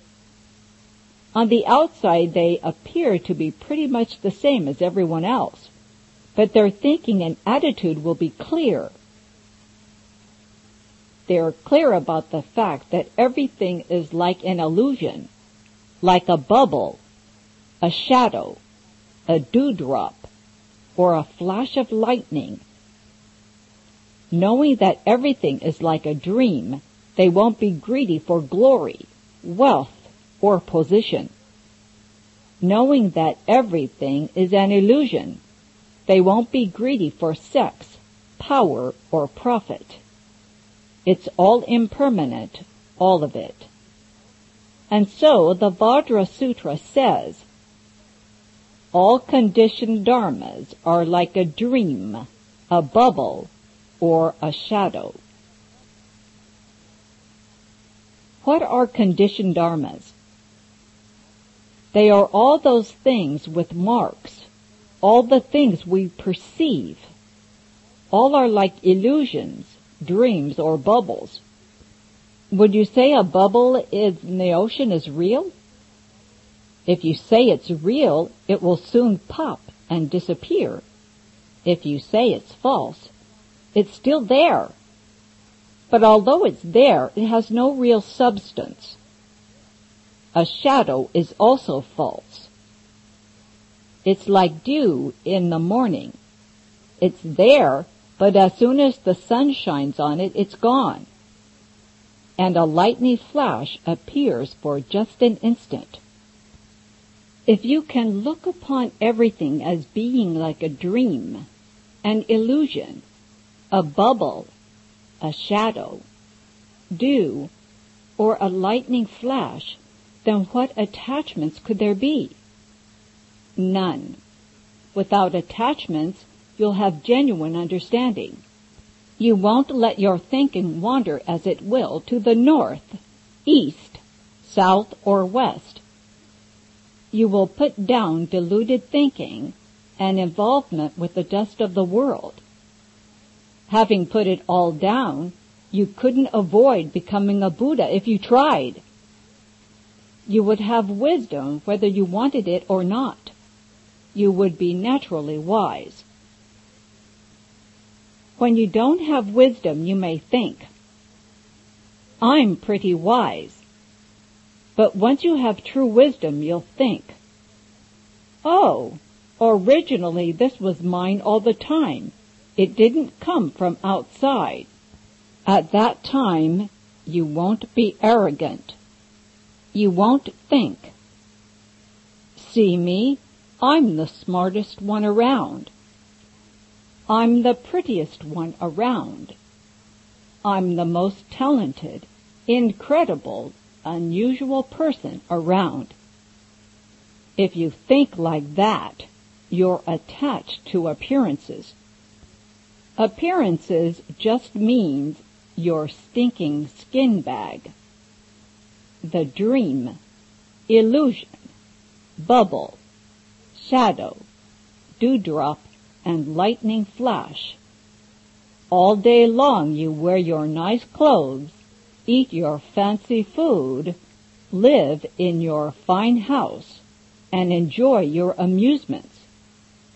You do all of this for your body, but when the time comes to die, your body will pay no attention to you. It won't help you out at all. Besides, in order to satisfy their stinking skin bags, people are busy all day long, smoking, drinking, stuffing themselves with food, trying to fill that bottomless pit. You can't fill a bottomless pit. It all keeps leaking out. The more it leaks, the more you fill it. The more you fill it, the more it leaks. It certainly keeps you busy. Why do I eat 1 meal a day? Because 3 meals a day are just too much trouble. Most people think that eating fine food is a real pleasure. I think it's a lot of trouble. If you overeat, your stomach hurts. If you don't eat enough, your greed isn't satisfied. You think, that was good. I'd like to have a little bit more. If you don't eat such good food, you won't be so greedy, and it's a lot easier on your stomach. It's just a lot of trouble, and it all comes about because of stupidity. Being stupid, one seeks after pleasure, wealth, enjoyment, and fun with the opposite sex. It's all upside down. You can be as greedy as you want, and then what? When the time comes, you're still going to die. When the time comes to die, you won't have control over the situation at all. Isn't that stupid? Now, being so stupid, what should people do? We should rely upon the method given in the Dharma Flower Sutra. If people constantly and reverently recite the name of GWANSHIYIN Bodhisattva, they will be separated from stupidity. Recite the name of GWANSHIYIN Bodhisattva, and your stupidity will disappear as your wisdom comes forth. If you know you're stupid, you have recognized yourself. You have to have some wisdom to be able to realize that you're stupid. People without wisdom won't have any idea that they're stupid. The farther they run, the farther off they stray. And as if being stupid wasn't bad enough, people insist on doubling their stupidity by thinking they're intelligent. How do we get rid of our stupidity?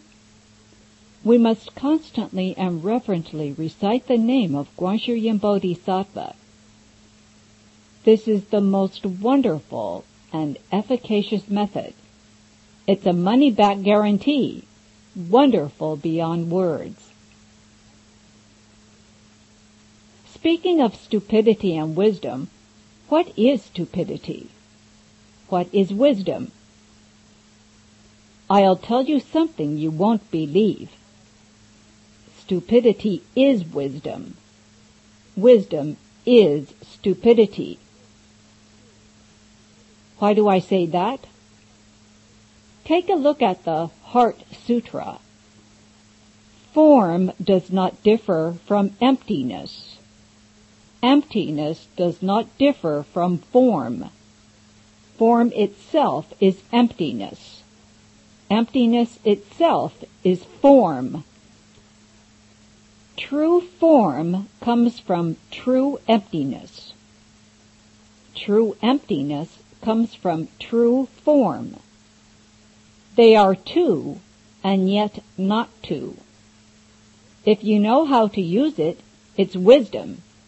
If you can't use it, it's stupidity. Stupidity and wisdom are not two. It just depends on whether or not you can use it. If you can use it, stupidity turns to wisdom. If you can't use it, wisdom turns to stupidity. They are two, and yet not two. If you obtain genuine wisdom, you will know. Oh, originally it was like an inexhaustible intention. GWANSHIYIN Bodhisattva has great awesome spiritual powers such as these, and confers great benefits. Therefore, living beings should always be mindful of him. Commentary. Shakyamuni Buddha calls out, inexhaustible intention. GWANSHIYIN Bodhisattva has great awesome spiritual powers such as these. He is able to rescue us from the 7 difficulties and the 3 poisons. And he confers great benefits. There are many, many ways in which he benefits living beings with his spiritual powers. Therefore, living beings should always be mindful of him.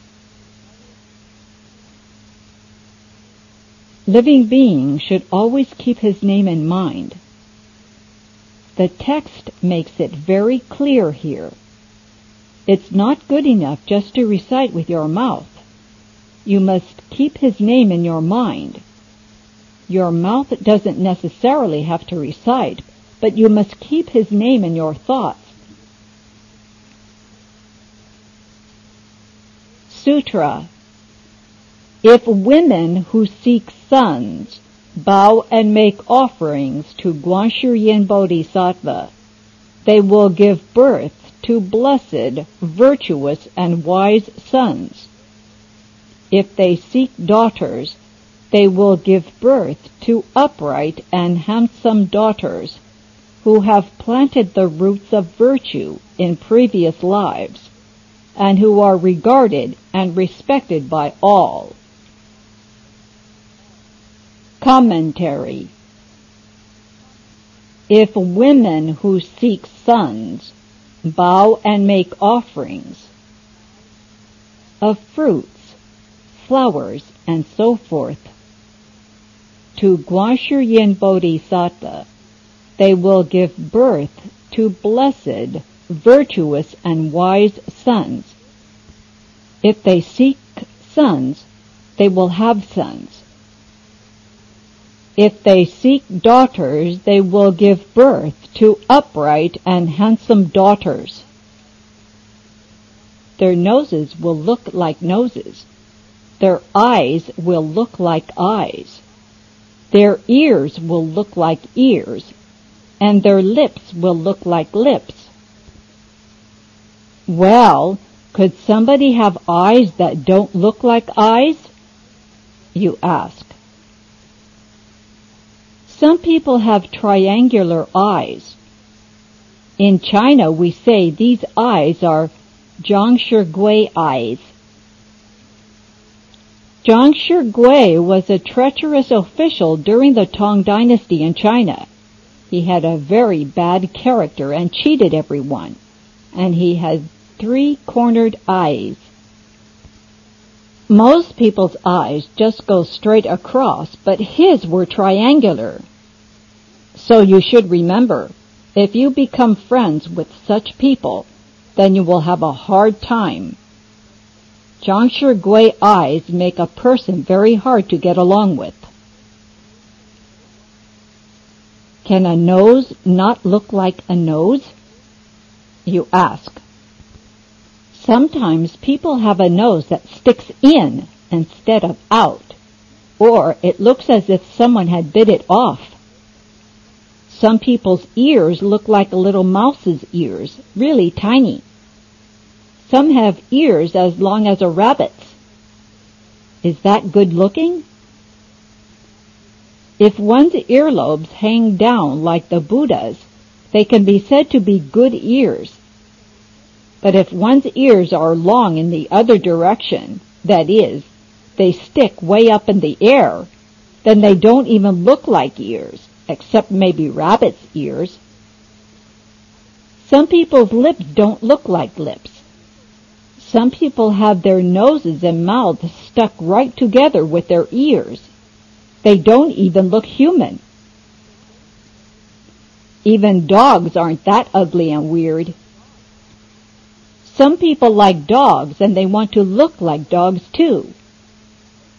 But these people with their noses, mouths, and ears all grown together don't even look as good as dogs. They may have hair lips or be bow-legged. If a daughter looked like that, no one would like it because she wouldn't be proper and attractive.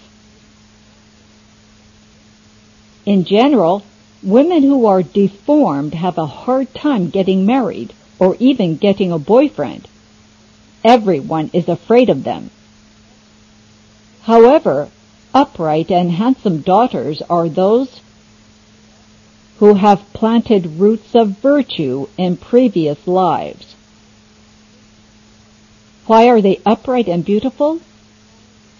Beautiful people in their former lives made offerings of flowers and other things to the Buddhas. During the summer session, one of my disciples said, "No wonder all the women are making offerings of flowers to the Buddha. They want to be beautiful." These attractive daughters being discussed are ones who are regarded and respected by all. Everyone is fond of them. Sutra. Inexhaustible intention. GWANSHIYIN Bodhisattva has powers such as these. If there are living beings who reverently bow to GWANSHIYIN Bodhisattva, they will be blessed, and their efforts will not be in vain. Commentary. Having talked about these two kinds of seeking for a son and seeking for a daughter, and also having talked about the 7 kinds of difficulties and the 3 poisons, the Buddha now calls out, inexhaustible intention. GWANSHIYIN Bodhisattva has powers such as these, as just described above. If there are living beings who reverently bow to GWANSHIYIN Bodhisattva, they will be blessed, and their efforts will not be in vain. If they can very respectfully pay homage to GWANSHIYIN Bodhisattva, they will certainly be rewarded with blessings. Sutra. Therefore, living beings should all receive and uphold the name of GWANSHIYIN Bodhisattva. Commentary. Therefore, living beings should all receive and uphold the name of GWANSHIYIN Bodhisattva. Receive and uphold means to recite, to keep the name of GWANSHIYIN Bodhisattva always in mind. If you can recite the name of GWANSHIYIN Bodhisattva, there is inconceivable power there. Sutra. Inexhaustible intention. If a person were to receive and uphold the names of bodhisattvas in number as the grains of sand in 62 koti of Ganges rivers, and in addition were to exhaustively make offerings to them of food, drink, clothing, bedding, and medicine, what do you think? Would that good man's or good woman's merit and virtue be great or not? Inexhaustible Intention Bodhisattva replied, "Very great, world-honored one." The Buddha said, "If another person were to receive and uphold the name of GWANSHIYIN Bodhisattva and bow and make offerings but once, that person's blessings would be equal to and not different from the other person's. They could not be exhausted in hundreds of thousands of myriads of koti of eons." Commentary. Inexhaustible Intention. If a person were to receive and uphold the names of bodhisattvas, in number as the grains of sand in 62 koti of Ganges rivers. Receive and uphold means reciting the name not of GWANSHIYIN Bodhisattva, but of other bodhisattvas, an incredible number of them. And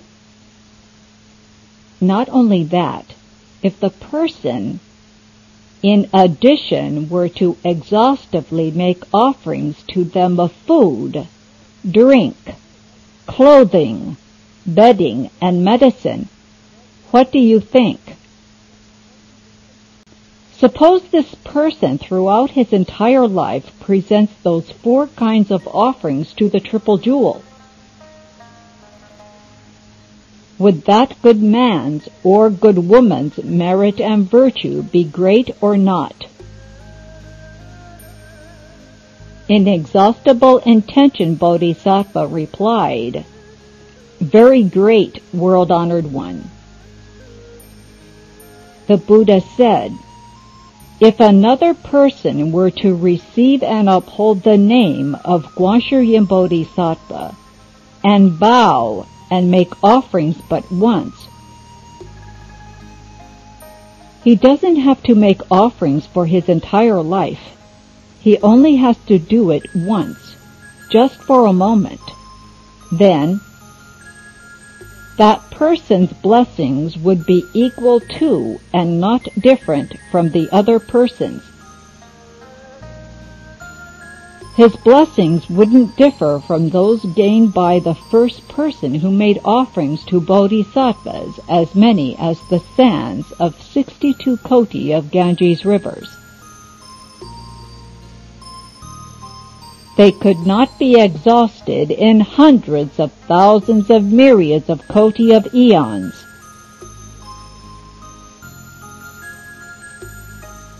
Sutra. Inexhaustible Intention. One who receives and upholds the name of GWANSHIYIN Bodhisattva obtains the benefit of blessings and virtues as limitless and boundless as those. Commentary. Inexhaustible Intention. Shakyamuni Buddha continues, one who receives and upholds and recites the name of GWANSHIYIN Bodhisattva obtains the benefits of blessings and virtues as limitless and boundless as those. Sutra. Inexhaustible Intention Bodhisattva said to the Buddha, "World-honored one, how does GWANSHIYIN Bodhisattva roam through this Saha world? How does he speak the Dharma for living beings? How does he carry out this work with the power of expedience?"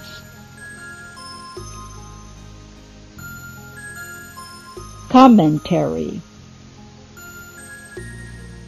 Inexhaustible Intention Bodhisattva said to the Buddha, World-Honored One, how does GWANSHIYIN Bodhisattva roam through this Saha world?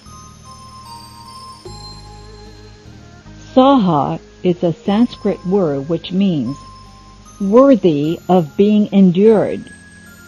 We say worthy because although this world is filled with suffering, living beings find it worthy of being endured.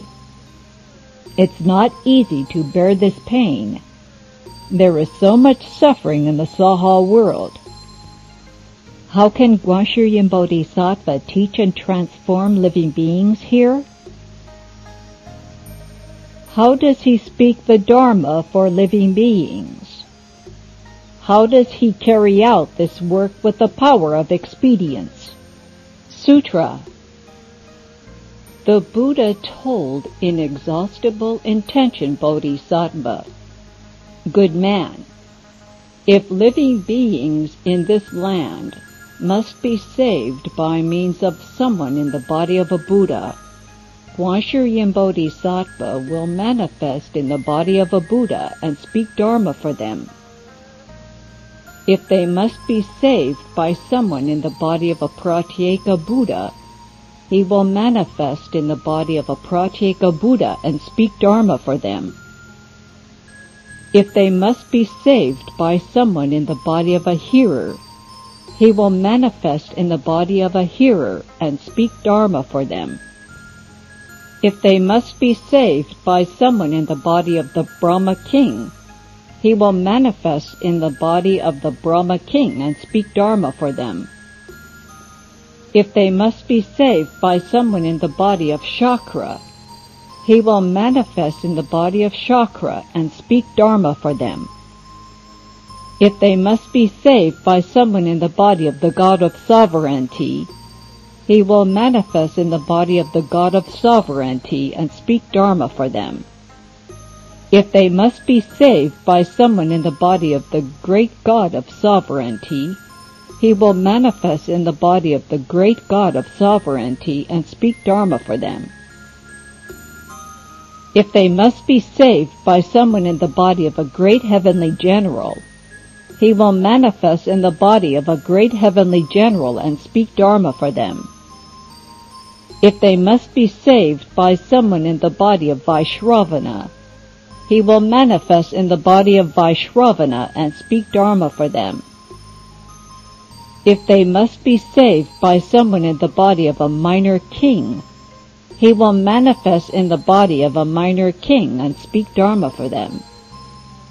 If they must be saved by someone in the body of an elder, he will manifest in the body of an elder and speak Dharma for them.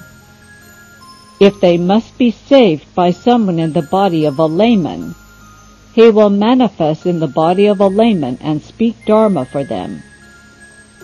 If they must be saved by someone in the body of a minister of state, he will manifest in the body of a minister of state and speak Dharma for them. If they must be saved by someone in the body of a Brahmin, he will manifest in the body of a Brahmin and speak Dharma for them. If they must be saved by someone in the body of a bhikshu, bhikshuni, upasaka or upasika, he will manifest in the body of a bhikshu, bhikshuni, upasaka or upasika and speak Dharma for them. If they must be saved by someone in the body of the wife of an elder, a layman, of a minister of state, or of a Brahmin, he will manifest in a wife's body and speak Dharma for them. If they must be saved by someone in the body of a pure youth or a pure maiden, he will manifest in the body of a pure youth or a pure maiden and speak Dharma for them. If they must be saved by someone in the body of a heavenly dragon, Yaksha, Gandharva, Ashura, Garuda, Kinnara, Moharaga, human or non-human and so forth, he will manifest in such a body and speak Dharma for them. if they must be saved by someone in the body of a Vajra-wielding spirit, he will manifest in the body of a Vajra-wielding spirit and speak Dharma for them.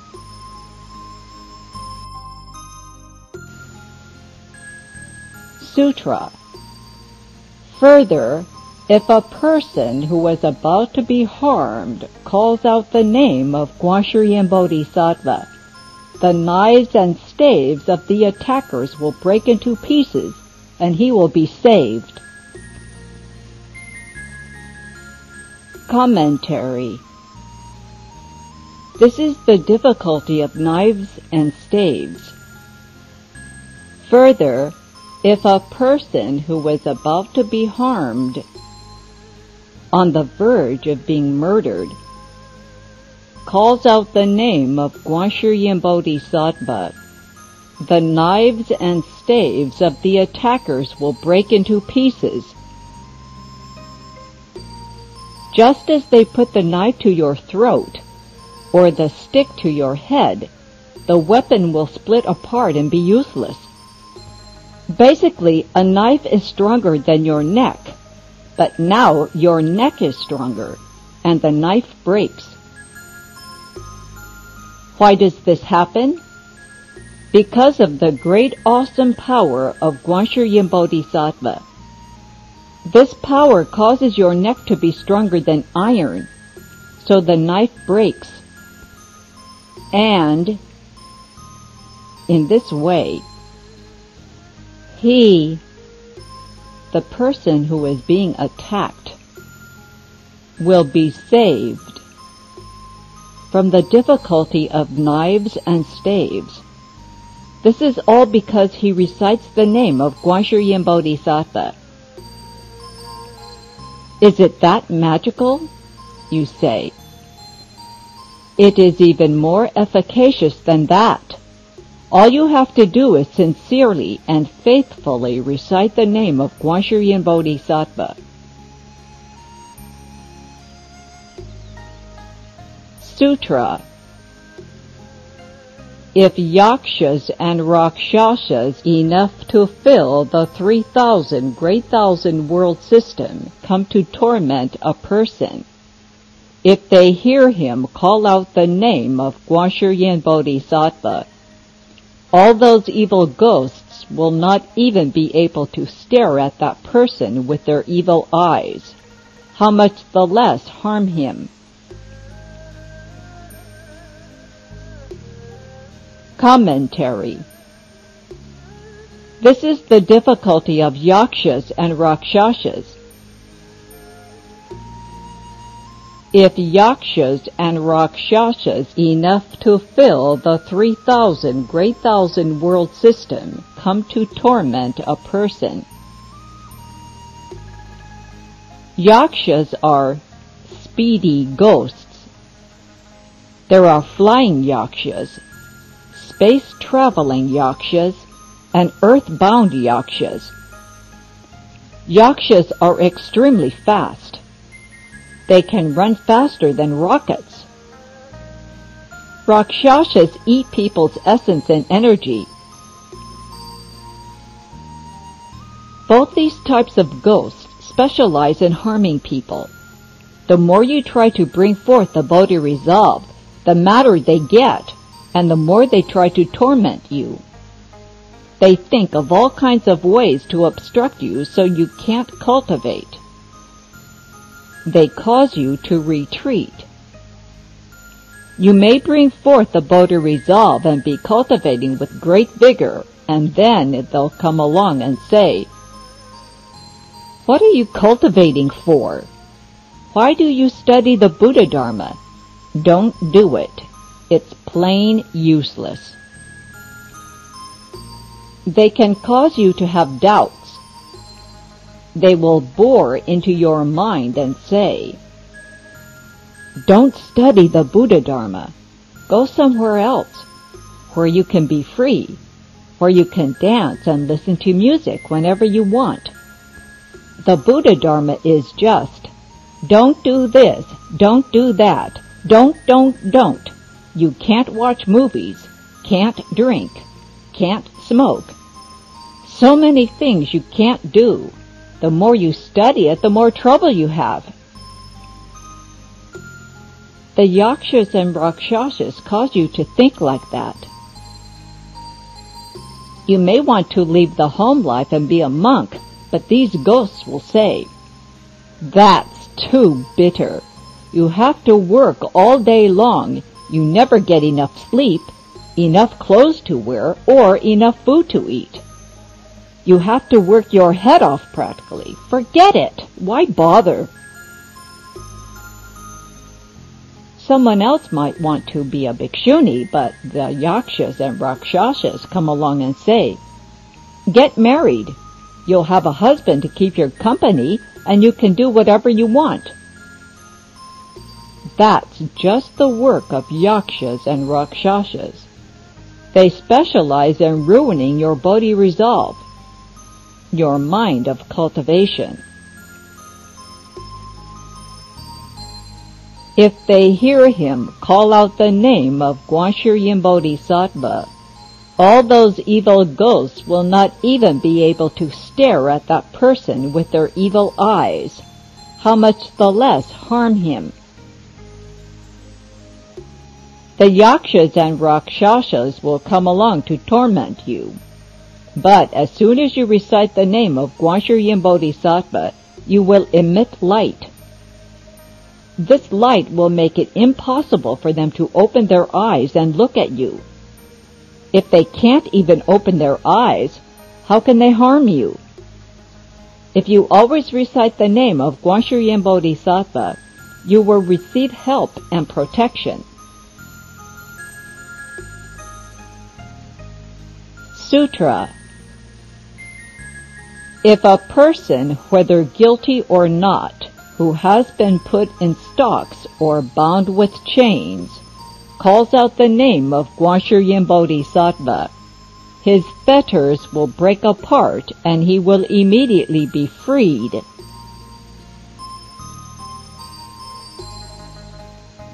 Commentary. If a person, whether guilty or not, who has been put in stocks or bound with chains, calls out the name of GWANSHIYIN Bodhisattva, his fetters will break apart. This is the difficulty of stocks and chains. A person gets arrested and locked up. Perhaps he's guilty, or perhaps it's a case of mistaken identity or a frame-up. In any case, he is locked up. However, if he can recite homage to the greatly compassionate GWANSHIYIN Bodhisattva very sincerely, the fetters will fall off, and he will immediately be freed. I have seen many such responses. At Hsuan Hua Monastery there was a monk called Ti Hui. He was captured by the Japanese and locked up in jail, wearing handcuffs and chains. In jail, he recited GWANSHIYIN Bodhisattva's name all day long. Then, one night, all of a sudden, all the chains and handcuffs fell off. The door opened by itself and he ran away. There are many, many other such incidents, and so I know this is really true.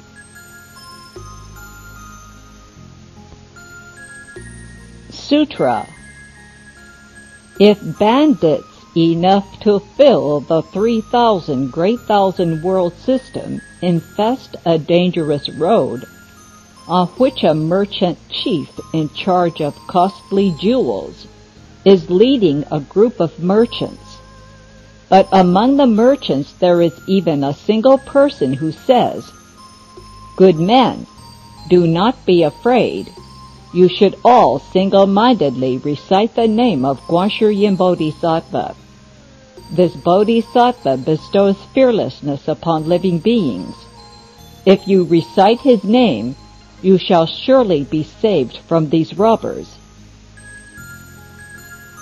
And if, upon hearing that, the merchants all cry out together, Namo GWANSHIYIN BODHISATTVA, then they will immediately be saved because they recited his name. Commentary.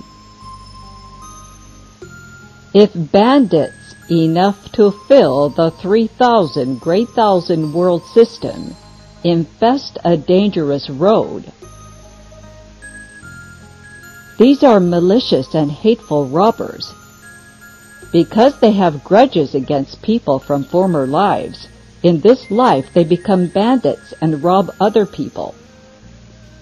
Suppose these bandits lie await on a perilous road, on which a merchant chief in charge of costly jewels is leading a group of merchants. Naturally, the bandits are going to want to rob their jewels. But if among the merchants there is even a single person who says, "Good men, do not be afraid. Friends, brothers, colleagues, you should all single-mindedly recite the name of GWANSHIYIN Bodhisattva. Use one mind, not two, to recite GWANSHIYIN Bodhisattva's name. This Bodhisattva bestows fearlessness upon living beings. If you recite his name, you shall surely be saved from these robbers." And if, upon hearing that, the merchants all cry out together, "Namo GWANSHIYIN Bodhisattva," homage to the Bodhisattva who contemplates the sounds of the world, then they will immediately be saved from their predicament, because they recited his name. This Dharma door is especially efficacious. Everyone should believe in it. Don't have doubt. Inexhaustible intention, the awesome spiritual power of the Bodhisattva Mahasattva GWANSHIYIN is as lofty and sublime as that. Commentary. Shakyamuni Buddha, having explained the above doctrine, now calls out, "Inexhaustible intention, the awesome spiritual power of the Bodhisattva Mahasattva GWANSHIYIN is as lofty and sublime as that. The power of his awesome virtue and spiritual penetrations is great, supreme, and magnificent." What are Mahasattvas? Mahasattvas are Bodhisattvas, and Bodhisattvas can be Mahasattvas. Regular Bodhisattvas refer to young Bodhisattvas, but Mahasattvas refer to old Bodhisattvas. They are the senior ones. By way of analogy, ordinary Bodhisattvas are like compact cars. They can't carry too many people. Mahasattvas are like big vans that can carry a lot of people. Sutra. If living beings who have much sexual desire constantly and reverently recite the name of GWANSHIYIN Bodhisattva, they will be separated from desire. If those who have much hatred constantly and reverently recite the name of GWANSHIYIN Bodhisattva, they will be separated from hatred. If those who are very stupid constantly and reverently recite the name of GWANSHIYIN Bodhisattva, they will be separated from stupidity. Commentary.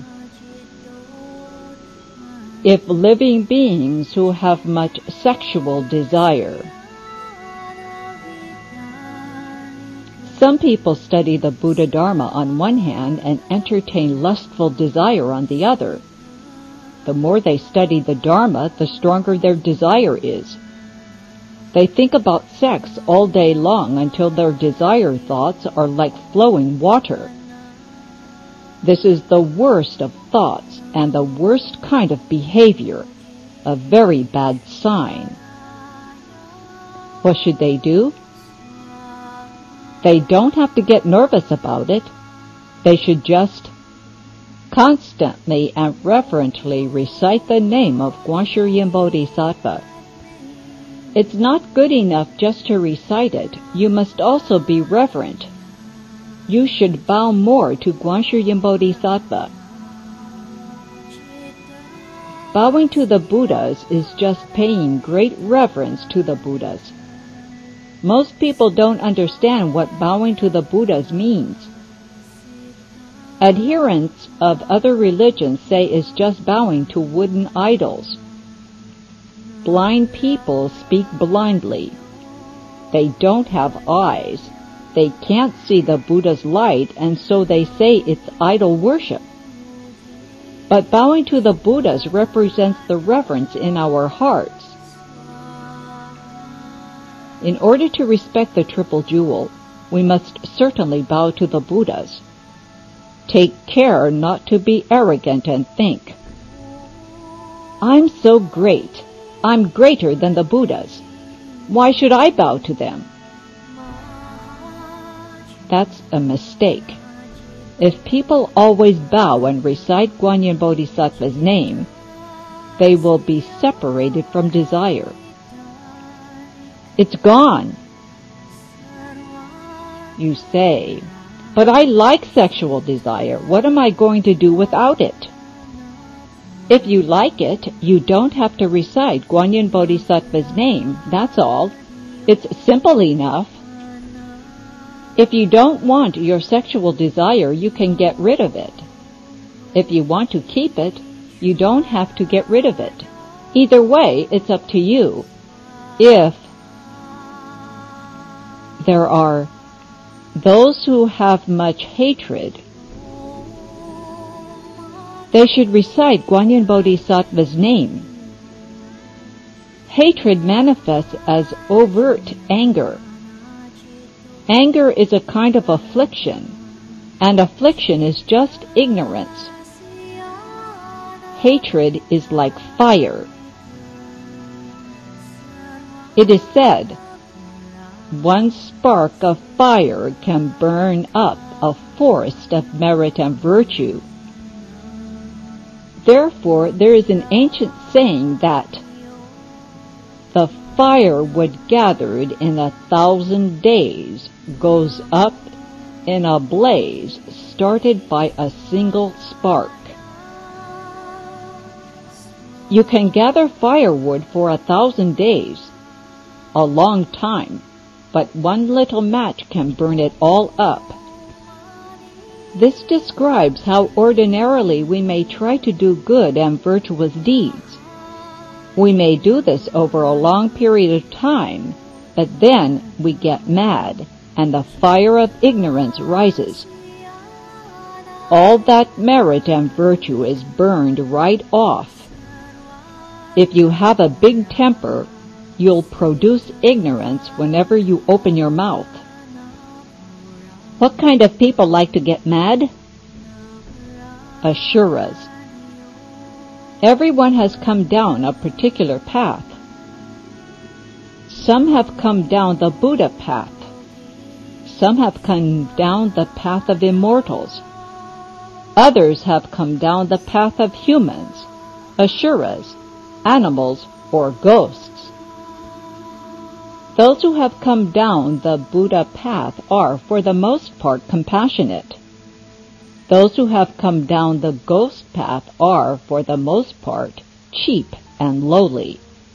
They never take a loss. They are really sneaky and slimy, not reliable. Unreliable people are said to be ghostly. Those from the path of humans have affinities with everyone. Those from the animal path are insatiably greedy for everything. The more the better. Asuras like to get angry. Those from the immortal path like to be pure and carefree. So now we are talking about Asuras. Have you noticed how there are some people who are just miserable all the time? They are always on the verge of blowing their tops.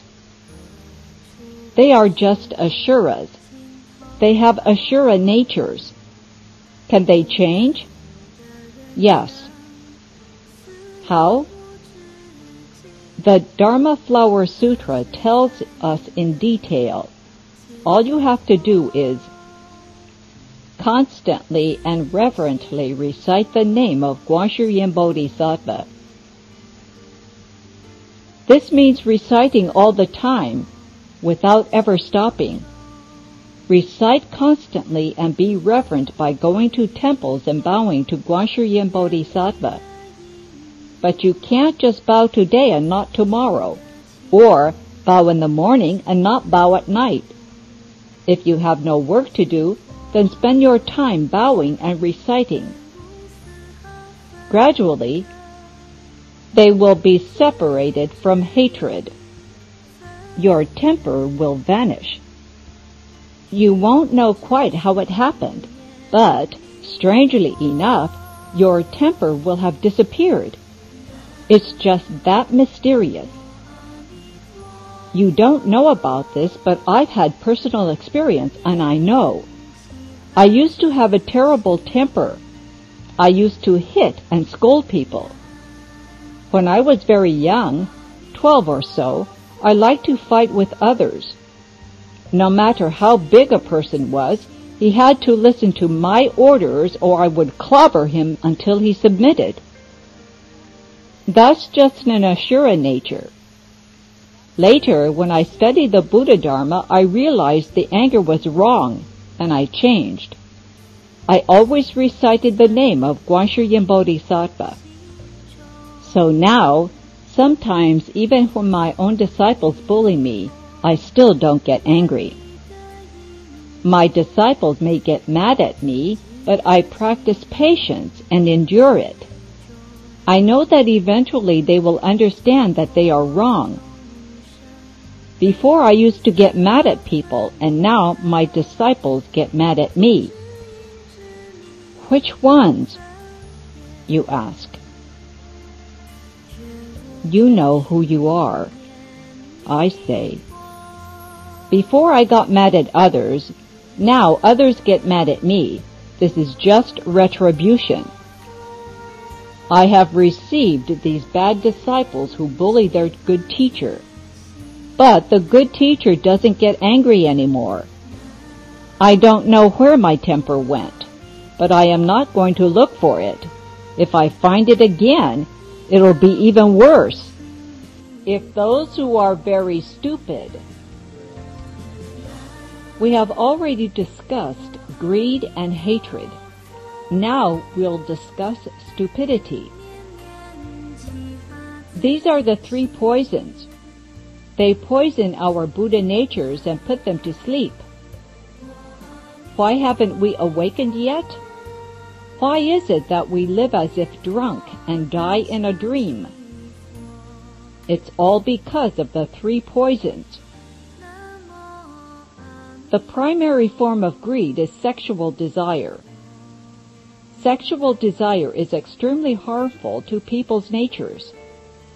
But most people think it's very enjoyable, and so they engage in all kinds of impure conduct.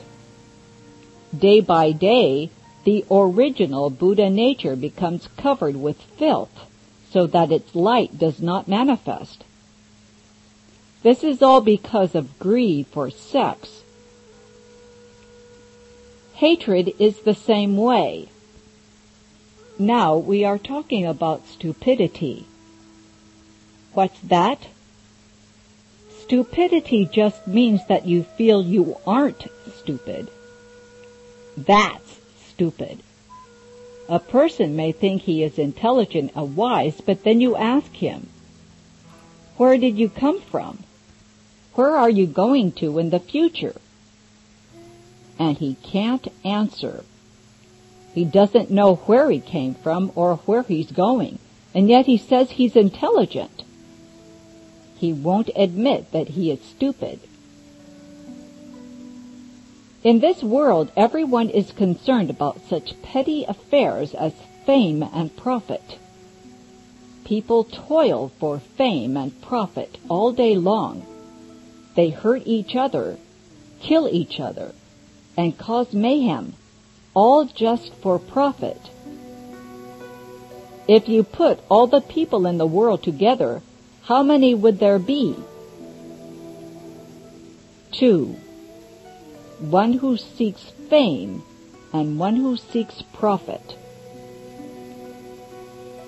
Fame and profit turn people entirely upside down. They don't wake up. From birth to death, they fight and struggle. Some seek to get elected to office. Others seek to get rich. Some run after the opposite sex or some other kind of happiness. But this happiness fades, and at the time of death, people have no idea where they are going. And yet they still think they are incredible geniuses with great wisdom. I'm the smartest. I have the most wisdom. I was first in my class every year. I'm ahead of everyone else in everything. But how is it really? As long as you haven't recognized your own original face, no matter how smart you are, yours is a false intelligence. People with genuine wisdom won't think they are wise. Will they think they're stupid then? You ask. No, they won't think they're either stupid or wise. On the outside, they appear to be pretty much the same as everyone else, but their thinking and attitude will be clear. They are clear about the fact that everything is like an illusion, like a bubble, a shadow, a dewdrop, or a flash of lightning. Knowing that everything is like a dream, they won't be greedy for glory, wealth, or position. Knowing that everything is an illusion, they won't be greedy for sex, power, or profit. It's all impermanent, all of it. And so the Vajra Sutra says, all conditioned dharmas are like a dream, a bubble, or a shadow. What are conditioned dharmas? They are all those things with marks, all the things we perceive. All are like illusions, dreams, or bubbles. Would you say a bubble in the ocean is real?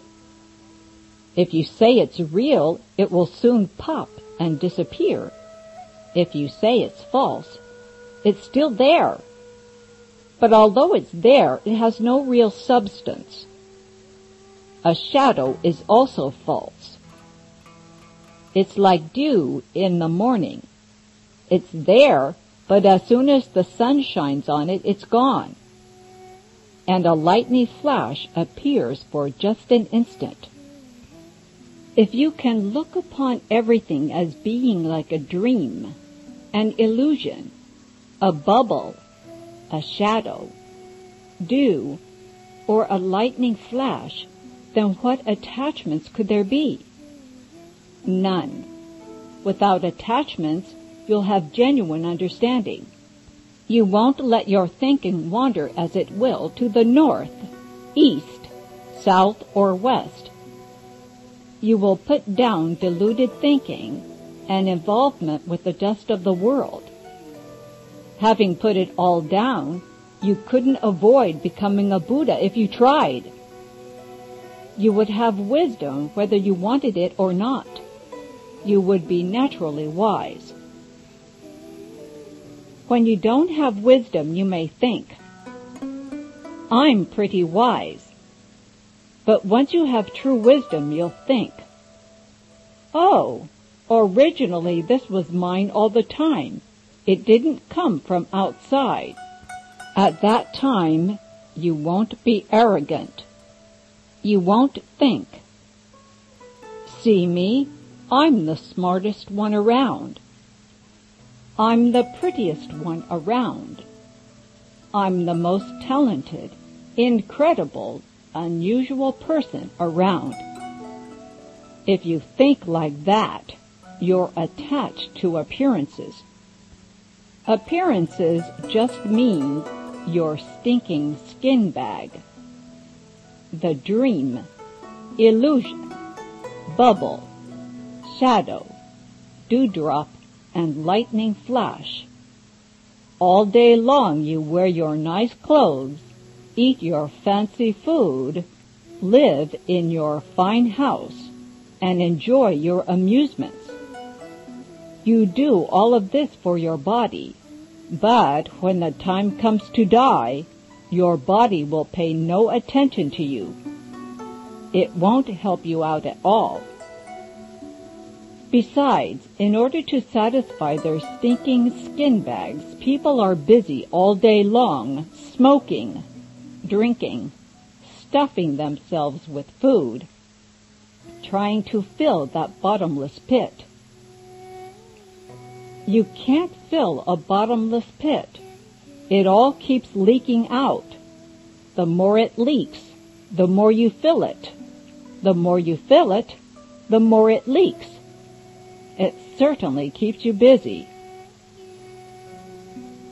Why do I eat 1 meal a day?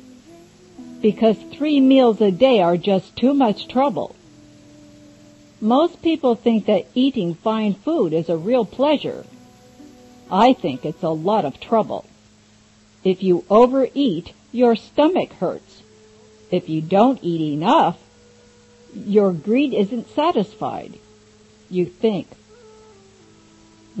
that was good. I'd like to have a little bit more. If you don't eat such good food, you won't be so greedy, and it's a lot easier on your stomach. It's just a lot of trouble, and it all comes about because of stupidity. Being stupid, one seeks after pleasure, wealth, enjoyment, and fun with the opposite sex. It's all upside down. You can be as greedy as you want, and then what? When the time comes, you're still going to die. When the time comes to die, you won't have control over the situation at all.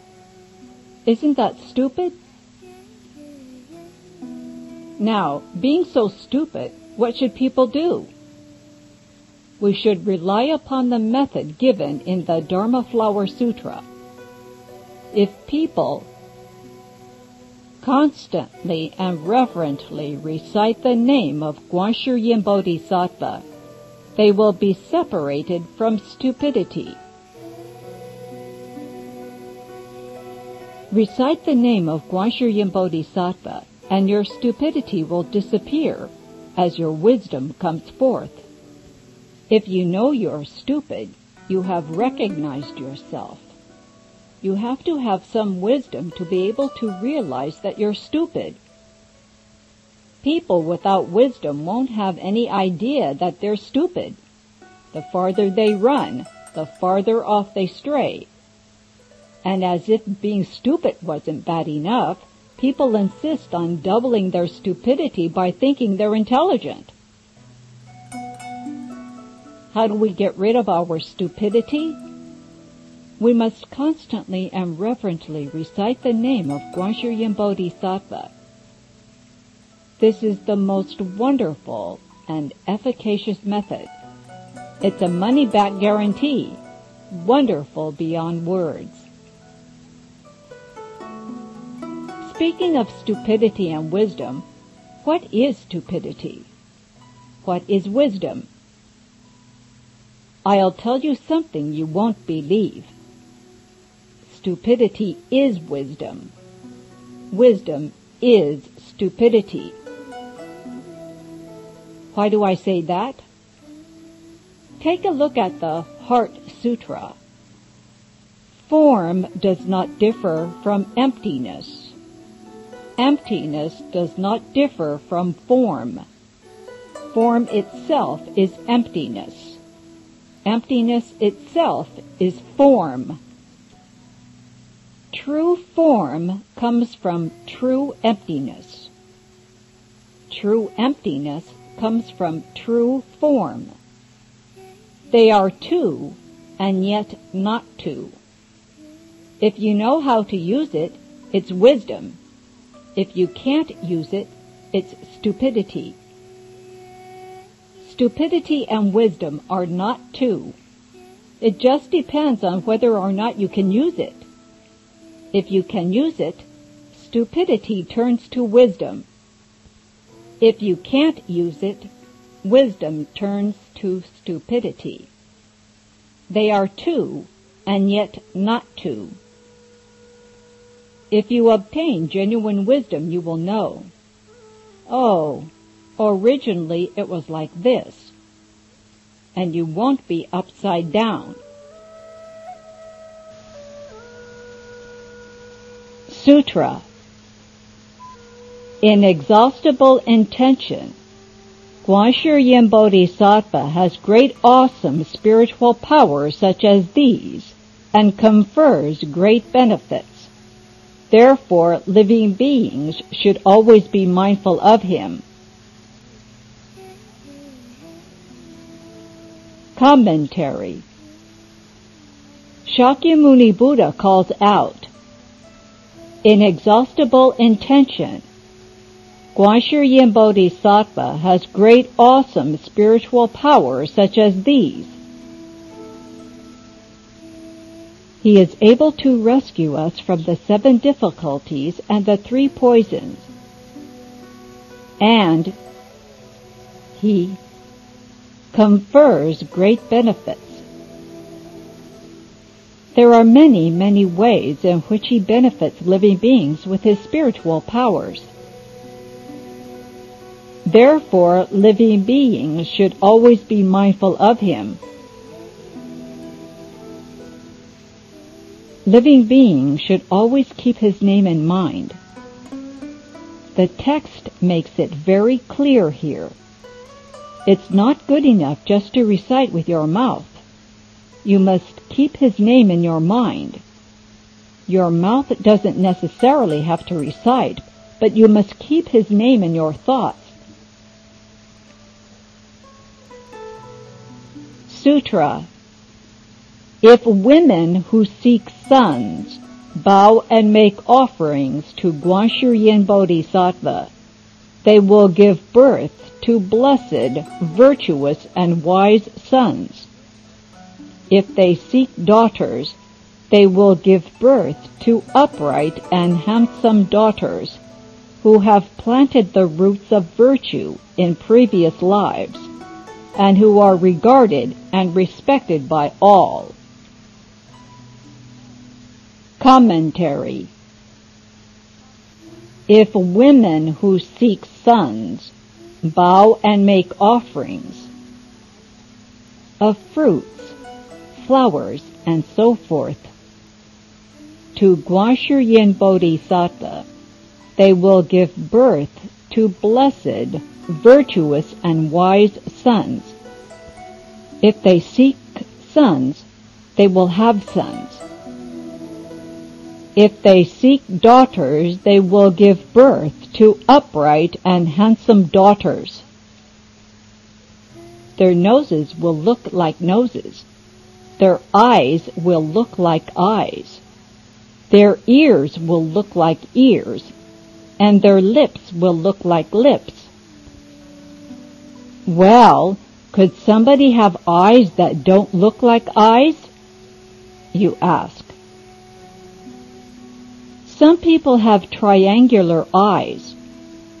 In China, we say these eyes are Zhang Shigui eyes. Zhang Shigui was a treacherous official during the Tang Dynasty in China. He had a very bad character and cheated everyone, and he had 3-cornered eyes. Most people's eyes just go straight across, but his were triangular. So you should remember, if you become friends with such people, then you will have a hard time. Zhangshi Gui eyes make a person very hard to get along with. Can a nose not look like a nose? You ask. Sometimes people have a nose that sticks in instead of out, or it looks as if someone had bit it off. Some people's ears look like a little mouse's ears, really tiny. Some have ears as long as a rabbit's. Is that good looking? If one's earlobes hang down like the Buddha's, they can be said to be good ears. But if one's ears are long in the other direction, that is, they stick way up in the air, then they don't even look like ears, except maybe rabbit's ears. Some people's lips don't look like lips. Some people have their noses and mouths stuck right together with their ears. They don't even look human. Even dogs aren't that ugly and weird. Some people like dogs and they want to look like dogs too. But these people with their noses, mouths, and ears all grown together don't even look as good as dogs. They may have hair lips or be bow-legged. If a daughter looked like that, no one would like it because she wouldn't be proper and attractive. In general, women who are deformed have a hard time getting married or even getting a boyfriend. Everyone is afraid of them. However, upright and handsome daughters are those who have planted roots of virtue in previous lives. Why are they upright and beautiful? Beautiful people in their former lives made offerings of flowers and other things to the Buddhas. During the summer session, one of my disciples said, "No wonder all the women are making offerings of flowers to the Buddha. They want to be beautiful." These attractive daughters being discussed are ones who are regarded and respected by all. Everyone is fond of them.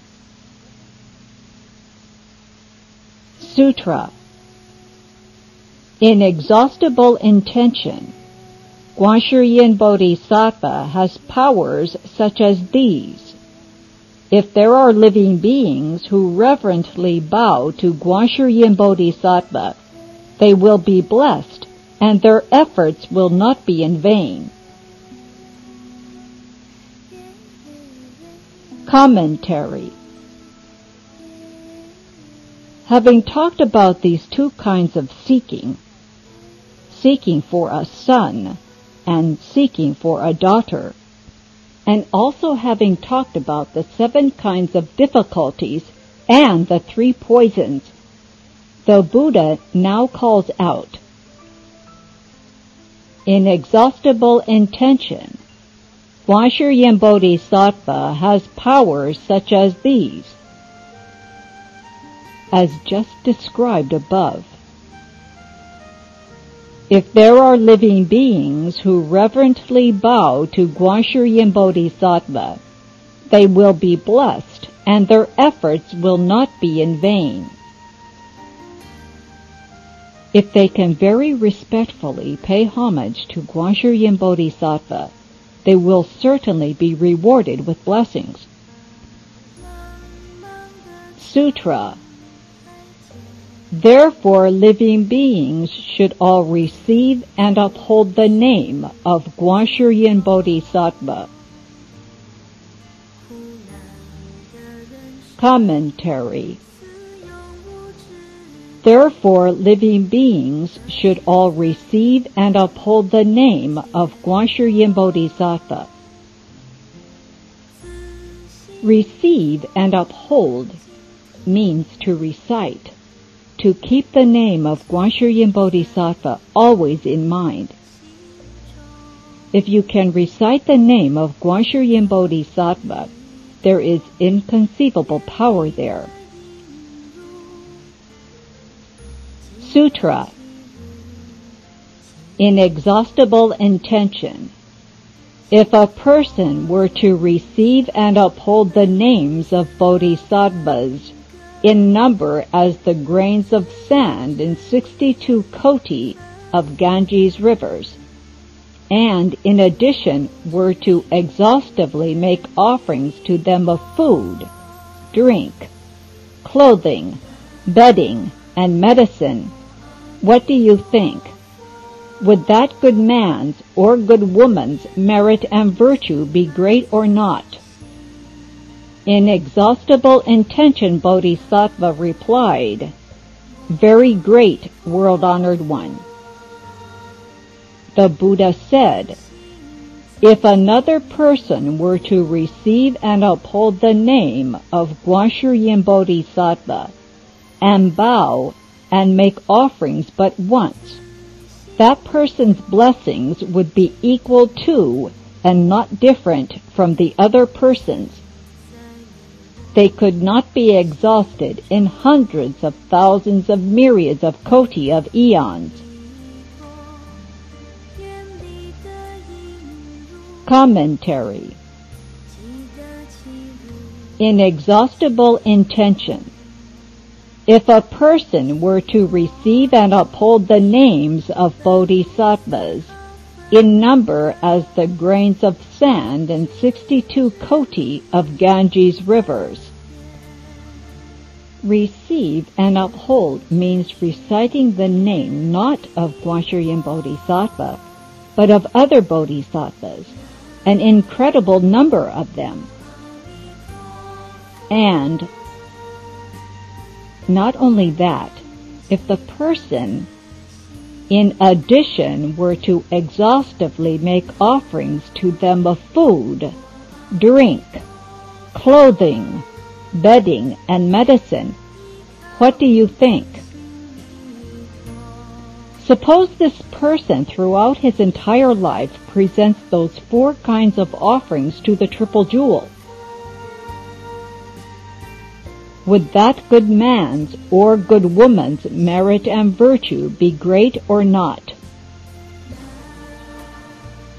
Inexhaustible Intention Bodhisattva replied, "Very great, world-honored one." The Buddha said, "If another person were to receive and uphold the name of GWANSHIYIN Bodhisattva and bow and make offerings but once, he doesn't have to make offerings for his entire life. He only has to do it once, just for a moment. Then, that person's blessings would be equal to and not different from the other person's. His blessings wouldn't differ from those gained by the first person who made offerings to bodhisattvas as many as the sands of 62 koti of Ganges rivers. They could not be exhausted in hundreds of thousands of myriads of koti of eons.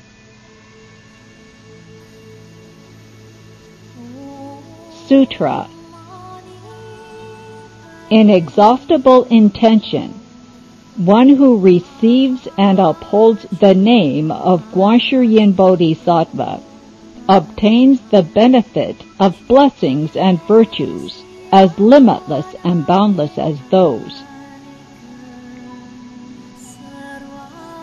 Commentary. Inexhaustible intention.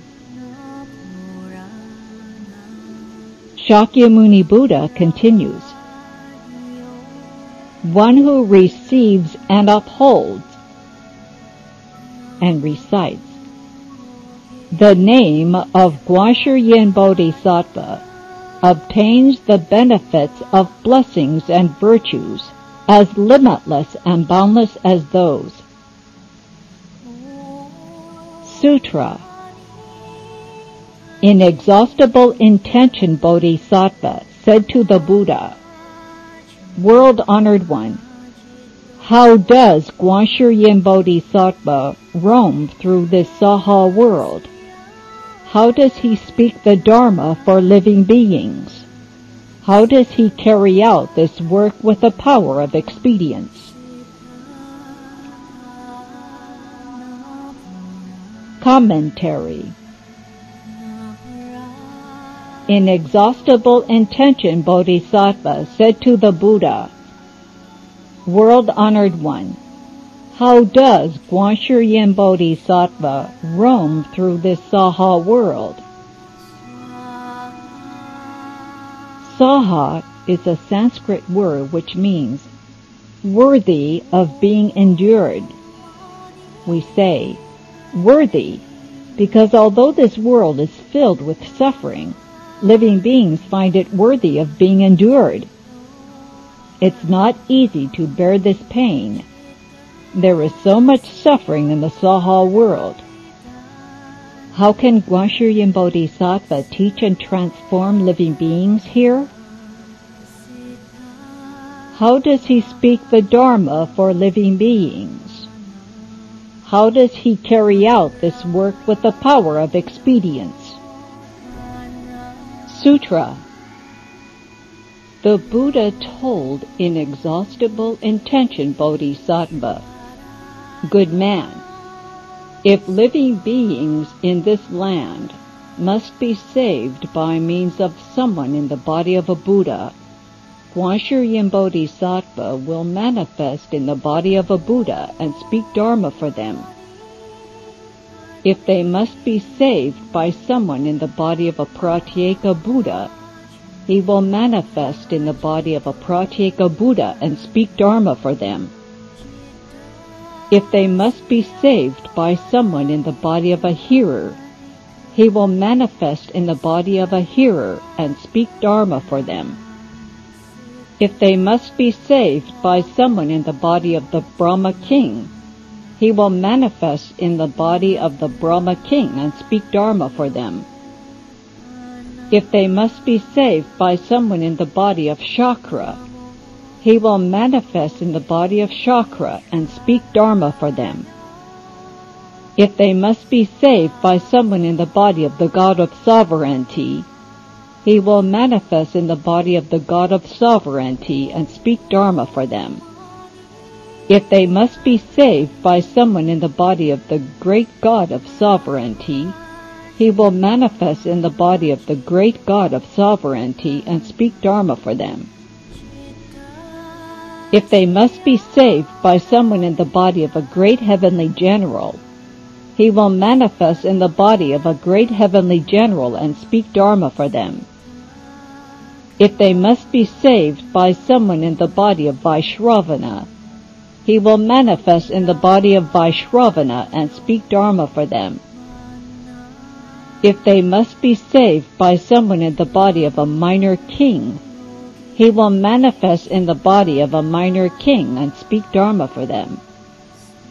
If they must be saved by someone in the body of an elder, he will manifest in the body of an elder and speak Dharma for them.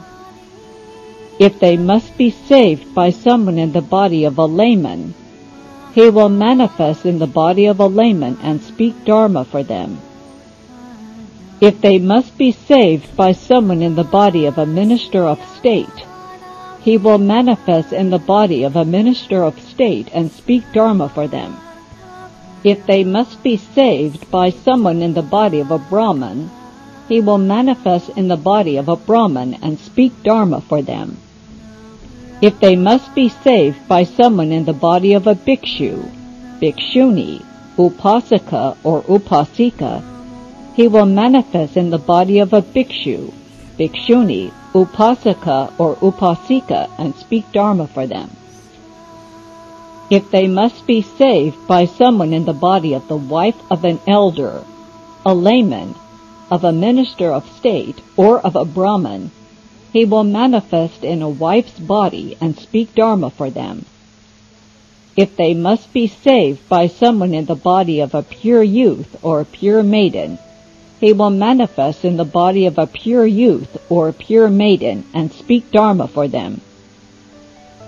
If they must be saved by someone in the body of a heavenly dragon, Yaksha, Gandharva, Ashura, Garuda, Kinnara, Moharaga, human or non-human, and so forth, he will manifest in such a body and speak Dharma for them. If they must be saved by someone in the body of a Vajra-wielding spirit, he will manifest in the body of a Vajra-wielding spirit and speak Dharma for them. Commentary. The Buddha told Inexhaustible Intention Bodhisattva, "Good man, if living beings in this land, in the 3,000 Great Thousand World System, must be saved by means of someone in the body of a Buddha, GWANSHIYIN Bodhisattva will manifest in the body of a Buddha and speak Dharma for them." But GWANSHIYIN is a Bodhisattva. He isn't a Buddha. How can he manifest as a Buddha? Isn't that just being an impostor? You ask. No, GWANSHIYIN Bodhisattva became a Buddha limitless eons ago. His Buddha name was Proper Dharma Brightness, thus come one. After becoming a Buddha, he didn't forget about living beings. He came back to the world again, hiding the great and manifesting the small. He hid away the Buddha body and manifested a Bodhisattva body. Arhats may go from the small to the great, but GWANSHIYIN Bodhisattva went from the great, from the Buddha position, back to the Bodhisattva position. This is called putting the boat of compassion in reverse, in order to save living beings. It's similar to putting the car in reverse. GWANSHIYIN Bodhisattva went backwards from Buddhahood into Bodhisattvahood in order to guide living beings. He hid the great and manifested the small. If they must be saved by someone in the body of a Pratyeka Buddha, he will manifest in the body of a Pratyeka Buddha and speak Dharma for them. Pratyeka Buddhas are those enlightened by conditions. When the Buddha is in the world, they are called those enlightened by conditions. When there is no Buddha in the world, they are called solitarily enlightened ones. When the Buddha is in the world, Pratyeka Buddhas cultivate the 12 causes and conditions and awaken to the way. They realize that everything is suffering, impermanent, empty, and without self. Knowing this, they put everything down and gain enlightenment. When there is no Buddha in the world, they also cultivate the 12 causes and conditions. In the spring, they watch the myriad flowers bloom. In the autumn, they watch the yellow leaves fall. Observing the unceasing changes of nature, they wake up to the 4 marks of conditioned existence: production, dwelling, decay, and emptiness, all of which are impermanent, and they gain enlightenment. GWANSHIYIN Bodhisattva observes the causal conditions of living beings. He has the penetration of the heavenly eye and the penetration of the heavenly ear. With the heavenly eye he sees afar, and with the heavenly ear he hears afar. If he sees a living being who should be saved by a Pratyeka Buddha, he manifests as a Pratyeka Buddha and speaks the Dharma of the 12 causes and conditions for them.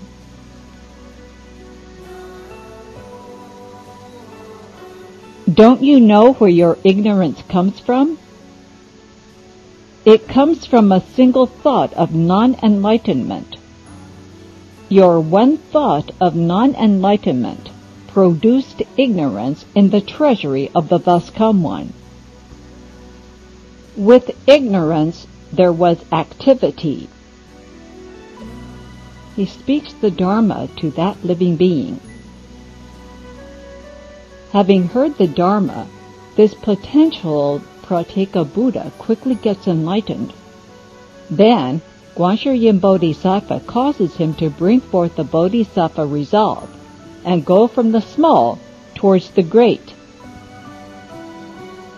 If they must be saved by someone in the body of a hearer, he will manifest in the body of a hearer and speak Dharma for them. The hearers are arhats. Those enlightened by conditions and hearers together make up the two vehicles.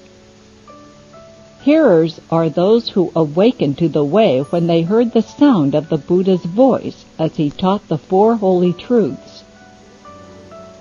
The Four Holy Truths are suffering, accumulation, extinction, and the way. Shakyamuni Buddha turned the Dharma wheel of the Four Truths 3 times for the 5 bhikshus. After he gained enlightenment, the Buddha went to the deer park to speak the Dharma for the 5 bhikshus, including Ajnata Kaundinya. Ajnata Kaundinya and the others were not bhikshus in the beginning. They only became bhikshus after the Buddha spoke Dharma for them. The Buddha spoke the Four Truths in 3 ways. The first turning is called the demonstration turning.